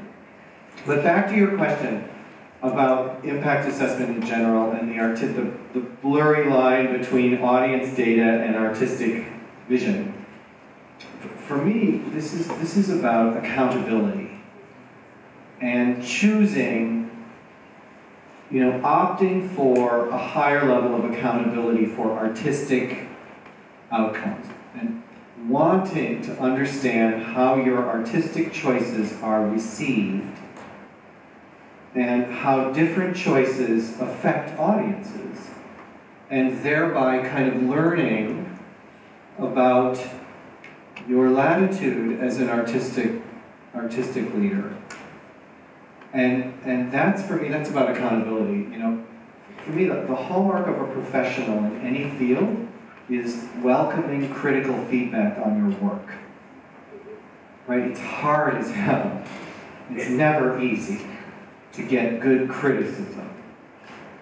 But without it, my work as a researcher, I can't get better at what I do unless people criticize my work. So I've learned over the years to invite it. And for me, that's partly what this is about. It's about inviting thoughtful criticism of our artistic work and receiving it in a good spirit. I just want to start by saying thank you. The work you've done is incredible. Thank you. I wanted to quote at the beginning of the book, the portion sewing new beings that Clayton wrote. You quote Diana Rice and you say, "We have ignored the larger part of society for so long that they no longer think that we're important. They have evidence that we're not important in their lives because they haven't been going. Nobody that they know has been going, and they're all doing fine." And I'm wondering if a larger question that we need to really address is all of these questions and this data is about people who already have this as a part of their culture. And is really the focus isn't on really about the single ticket buyers and those people who don't make this a part of their lives. I think our subscribers have already told us that this is a critical part of their experience as a human being. But I'm concerned about what's the culture of America that doesn't see this as a part of their human experience, and when will they begin to believe that? So that's my concern, and I really hope that our theaters are really looking at and addressing, because that's ultimately what we need to focus on. And I know people don't like to hear that because we're so indebted to our subscribers. But ultimately, those people who are not attending or don't see this as a part of their cultural experience as an American or just their livelihood, I'm concerned about those people. Well, thank you for that. And let's make some distinctions about what is relevant and not relevant. I remember a lively discussion with Molly Smith. I say, Molly, why don't you email your subscribers once a month and tell them what is the best drama to watch on television? It's like, oh, we can never do that. Well, why not? It's drama, and it's actually how most Americans experience drama. And the percentages of Americans who experience drama on television is huge. So I don't think we can say that drama isn't a part of American life, because it is manifest in very predominant ways. But going to a live theater, going to a theater and seeing a live drama is a part of that ecosystem, but not the dominant part. So I wish there were a way that theaters could make connections to drama on television. I know, shoot me for saying this, but I wish on Monday nights in theaters like this we could drop a screen and invite people to come see Mad Men or another great series, and have it be curated and have there be social interaction and intellectual engagement, and just show people that live theater is a part of this larger ecosystem of drama, which is an essential part of American culture. So I think there are ways to make those connections. That being said, I think there are real barriers around theater going, particularly around setting and venues, that certain cohorts of people don't identify with purpose-built theaters. And there's research, I won't even go into it, that shows that in California, in certain regions, people of color use theaters at less than half the rate of white people. And it's really provocative to ask why. So anyway, it's a big, wonderful issue you bring up. Yes?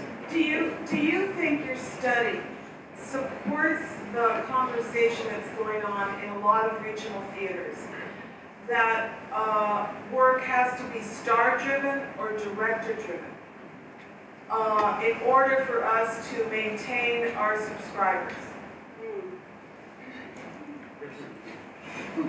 Yeah, does work need to be increasingly star-driven or director-driven in order to attract audiences and satisfy subscribers? Sorry, I'm just...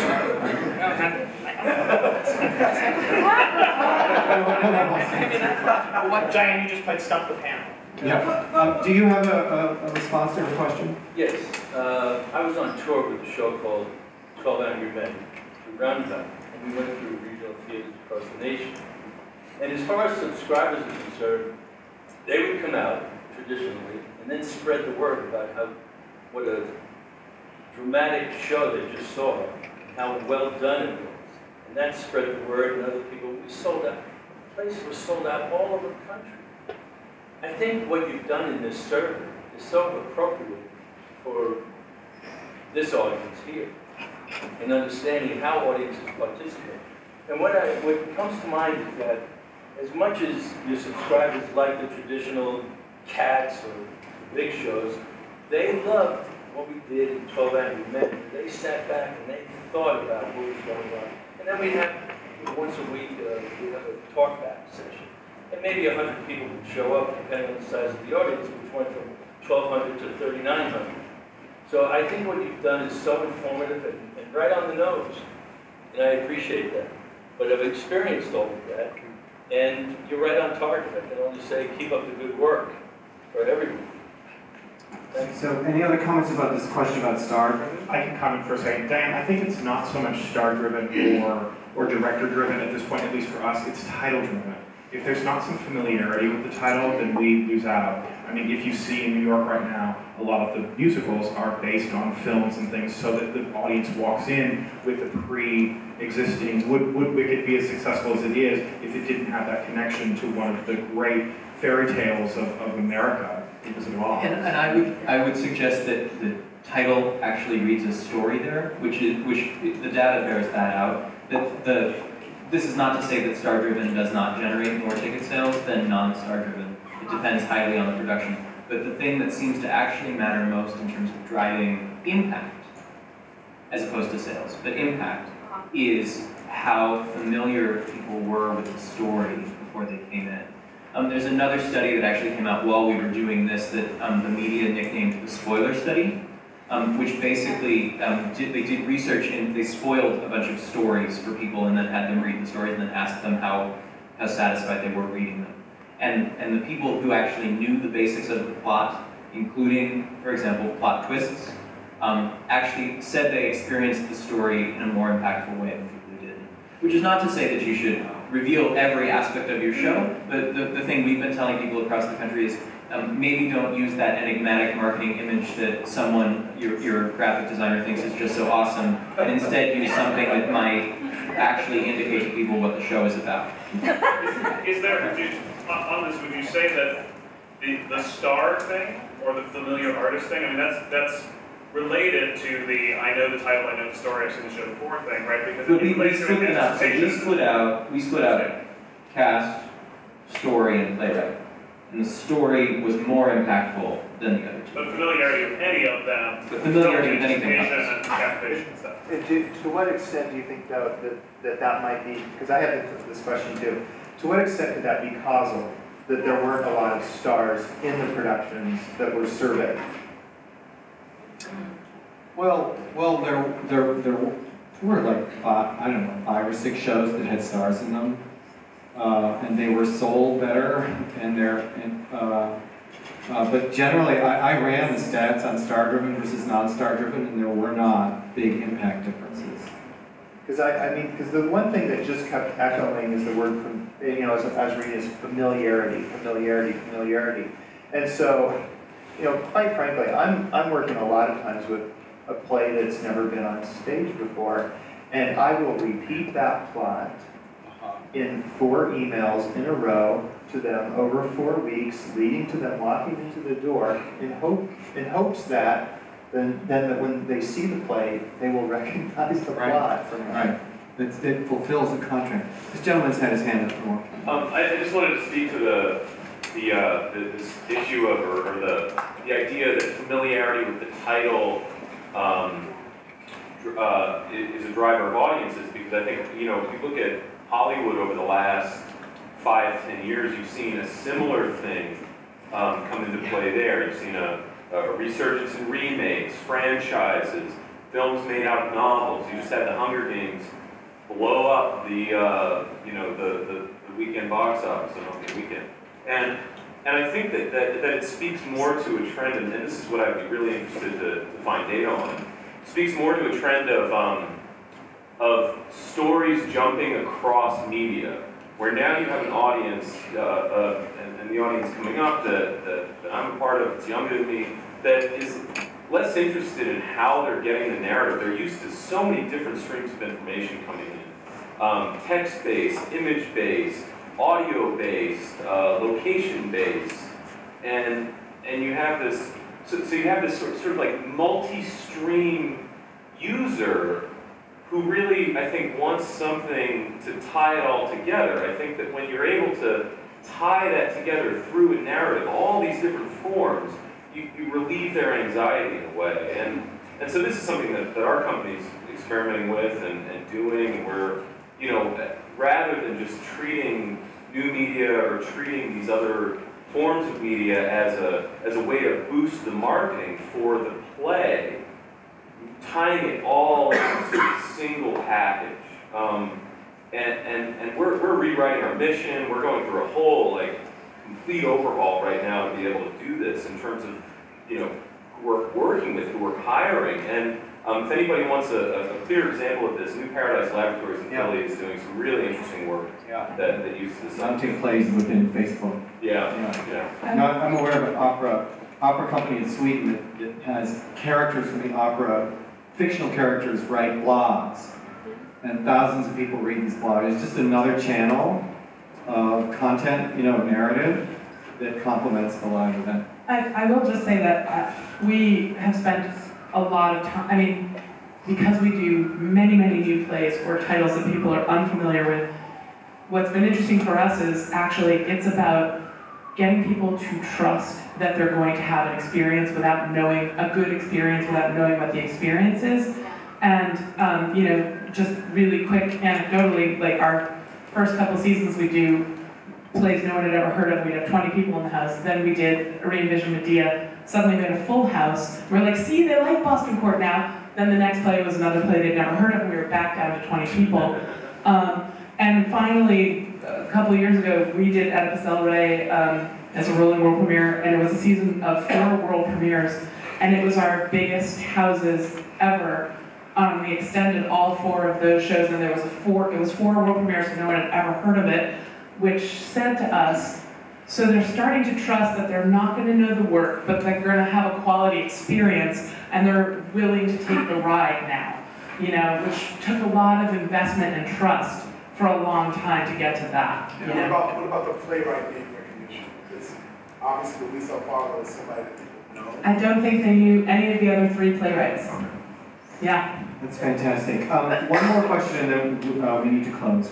That's what I just wanted to talk about, you know, the X factor of like extreme excellence. Right now, I don't work in center theater, but right now, Waiting for Godot with no stars, and a play that I think people would have a very tough time saying what the story was. I think it's doing fantastically well. It's selling fantastically well. And I think that's because, not because Waiting for Godot is successful, not because there's stars, but there's a buzz of excellence. And that's what happened, I think, with Boston Court. After a period of time, people trust that there would be excellence at that theater. So, that, I mean, I wonder if that was added into the mix anywhere. Yeah, that's unmeasurable, truly the unmeasurable. Should this be green? Okay, great. So I thank you for that discussion. And the whole point is there are some real big philosophical issues underneath this work. You know, it's all kind of be careful what you wish for, and don't ask questions you don't want the answers to. You know, because if your audiences are more than willing to give you critical feedback on your work, and the real question is, what are you going to do with it if you get it? And do you really want to know that? How often do you want that kind of feedback? You know, do you want it for every play? You probably, you know, we're learning don't want to survey every, you know, play, but occasionally. And I have this wild hypothesis that you could actually do impact assessment work as a donor program, because there are probably cohorts of donors who would love to sort of fancy themselves as critics and would pay you for the opportunity to serve on a panel that gives regular feedback. But that's just a wild, you know, a wild idea. Anyway, I'm going to close now just for a few minutes about kind of the big picture, and then Clay will bring it home from his perspective. Why, you know, kind of why engage audiences? And you know, we've been doing satisfaction surveys for a long time. You know, on a rating of 1 to 10, how much did you like the toilets? How much did you like the lobby refreshments? You know, how satisfied are you with parking? You know, we've been doing that for a long time, and that's all great. That's all extrinsic stuff. And I think satisfaction research on extrinsic stuff is great, but if you're going to be asking about the art, we don't really need to be doing satisfaction research, we need to be doing impact assessment. Because it's actually the same thing, it's just that in the original study from 2007, we actually asked satisfaction questions and did the impact questions, and it was essentially the same, highly correlated. So in reference to art, we can ask about satisfaction. But we just did some research for the San Francisco Foundation. And there's a book you can't see here on the screen, Making Sense of Audience Engagement. We wrote a paper which you can download from my website for free. It's on the homepage, which is wolfbrown.com. Making Sense of Audience Engagement.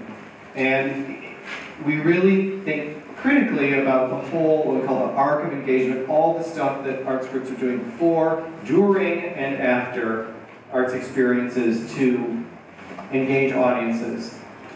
And at the end of that, this is a diagram from that paper of kind of looking at the whole cycle, starting with marketing. And this was your question earlier. You know, marketing is the beginning of the audience engagement cycle, because the marketing message is often the only contextualization that people have.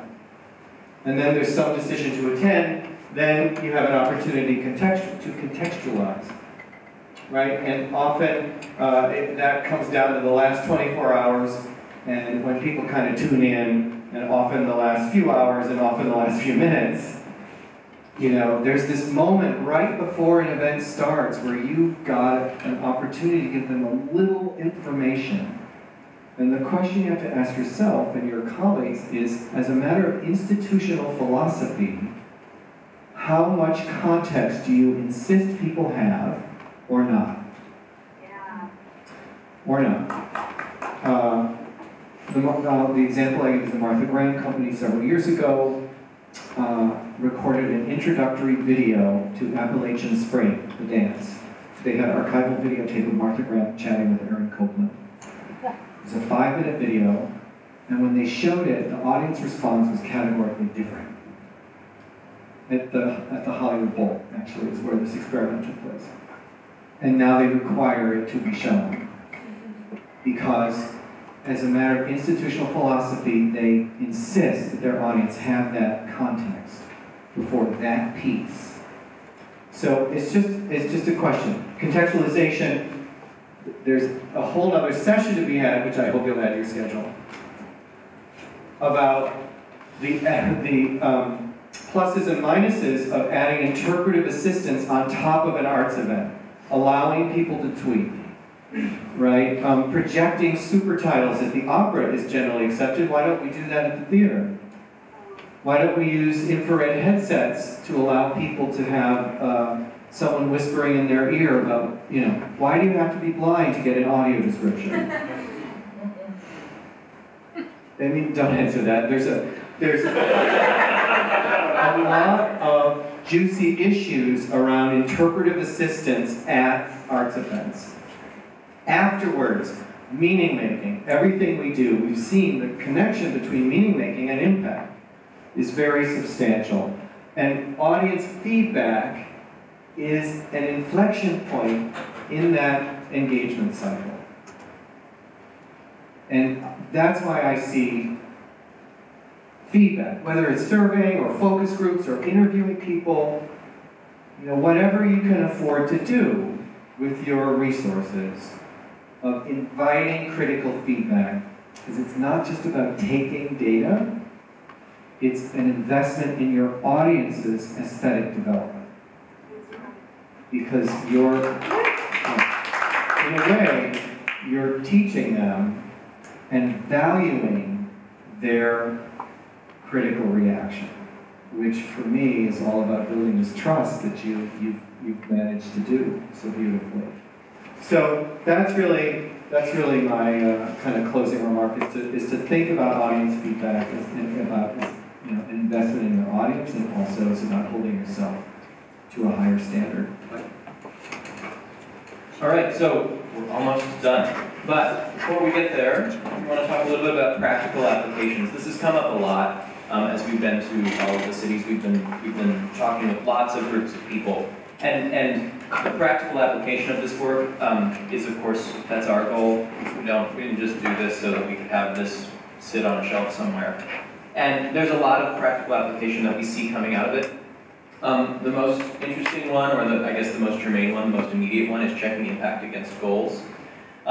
This is a bit of a touchy subject, as we've heard earlier, but the idea of allowing an artistic staff, and it is not forcing, it's allowing an artistic staff to have a context for how much they are succeeding at the goals that they've set out for a particular production, we think is incredibly valuable. We have all these interviews in the book with artistic directors, and they run the gambit between Musical Theater West, who does popular musicals, to Jessica and Michael, who, of course, do incredibly difficult work in a way. And in all cases, there's an amazing attention to why a certain work is chosen in a season. And so the idea that you put all that attention in, but you don't actually have the feedback to know whether it's succeeding in a specific way, we'd like to change that. You can also react immediately if impact is stifled. So, you know, if you get a bunch of comments 24 hours after someone's seen the show, and you're able to change your marketing materials, or change your marketing message, or change your engagement materials afterwards to address questions that seem to be causing problems in terms of impact, and uptake, then you can do that immediately. You can create targeted pre and post engagement, and this is an interesting one: show profiles. So. We talked earlier about the 2 productions of Ruin that had the different amounts of unanswered questions. Well, except for when you look at the 5 impact indicators across those 2 productions, they essentially have exactly the same profile. This is not something that says anything really grand, but it does open up the possibility that a piece of art may actually have an inherent impact profile that could be passed along with it to future productions, for example. Or if you're doing a series of world premieres that you think are going to move on to other venues, then you might be able to provide them with a packet of the type of questions they can expect to get, or the word cloud of the emotions that those people might be expected to have at the end, so that they can actually inform their marketing and their engagement materials in that way. You can engage departments and boards. There's a kind of thread in a lot of the conversations we've had in the last 2 years of kind of a disconnect between marketing staff and artistic staff. And that it's not based on animosity, at least not in most cases. It is in fact just based on the fact that they speak different languages and they have different goals, and they shouldn't have different goals. They should have the same goal, and hopefully they can use this to help articulate that. And then finally just reporting out to boards and funders, things like that. Alan has done a variety of different work in different countries around this, and other countries have kind of taken it on. The Australia Council has created a beautiful free resource for all of their major arts organizations around what they're calling artistic vibrancy, which is measuring the same type of stuff. Arts Council of England just awarded a very gigantic grant to an audience development corporation, right? To essentially create a bunch of tools to, in part, measure impact assessment and other vibrancy in the field. And then some foundations are getting in on this. They're very interested in this idea of people reporting on something other than numbers, other than economics, which is kind of ironic since I think, at least in our case, we've thought for many, many years that all the funders wanted was the numbers. It turns out they were looking for something else. And then finally, the National Endowment for the Arts has actually commissioned Alan to translate this work into a survey that they'll be rolling out, ideally rolling out to all of their fundees over the next few years so that they can actually start reporting on impact assessment and impact of art to Congress soon. Yay! So the goal was to take impact from very expensive to less expensive. We've done that by creating this online tool. It's now up and available if you are interested in doing this type of work. The Duke Foundation's actually funded us 4 times on this work, which is amazing, and the most recent grant included money to subsidize up to 30 arts organizations to experiment with doing this work. So if you're interested in that, the important part is the email at the bottom. Just shoot me an email. We'll get you on the list, and we're figuring out how to identify those organizations that get to do that. But even if you don't get to do that, you can still take part. And I just wanted to close by bringing it back to Max. I like circles. So Max was the beginning of my artistic experience, but he wasn't the only one. I moved through my life having different artistic experiences, and they're the artistic experiences that led me from wanting to be a lawyer when I was a freshman in college, working in an arts service organization when I'm 30. And that have led me from having an interest in communications to suddenly getting myself into some process that 2 years later generated a book. And that's all by way of saying that art actually changes our trajectories in our lives. And that what we do is actually really important because what it ultimately does is it dictates where people move in the world.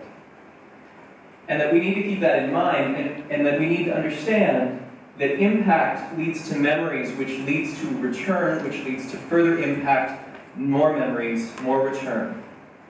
And that this isn't esoteric. That if we can actually change the amount of impact we have on a person, then we can change the amount that they remember that experience. And that memory can inform their future arts attendance, it can inform their future lives. I heard a story once about a woman who left a movie and divorced her husband. Art can change you. What we want to do is fill in the blanks so that we can see the entire trajectory of art and its impact on people, because we can know more about the power that we do. We can know more about the ability of art to transform, prove and improve our impact, make stronger, stickier memories. We can better explain our relevance to an increasingly large group of people who seem to believe we are irrelevant.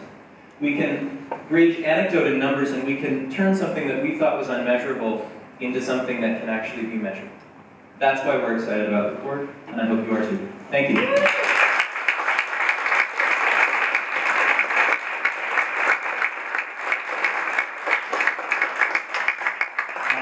surveys. Fill yours out on the way out. Thanks so much. Thanks to all of our panelists.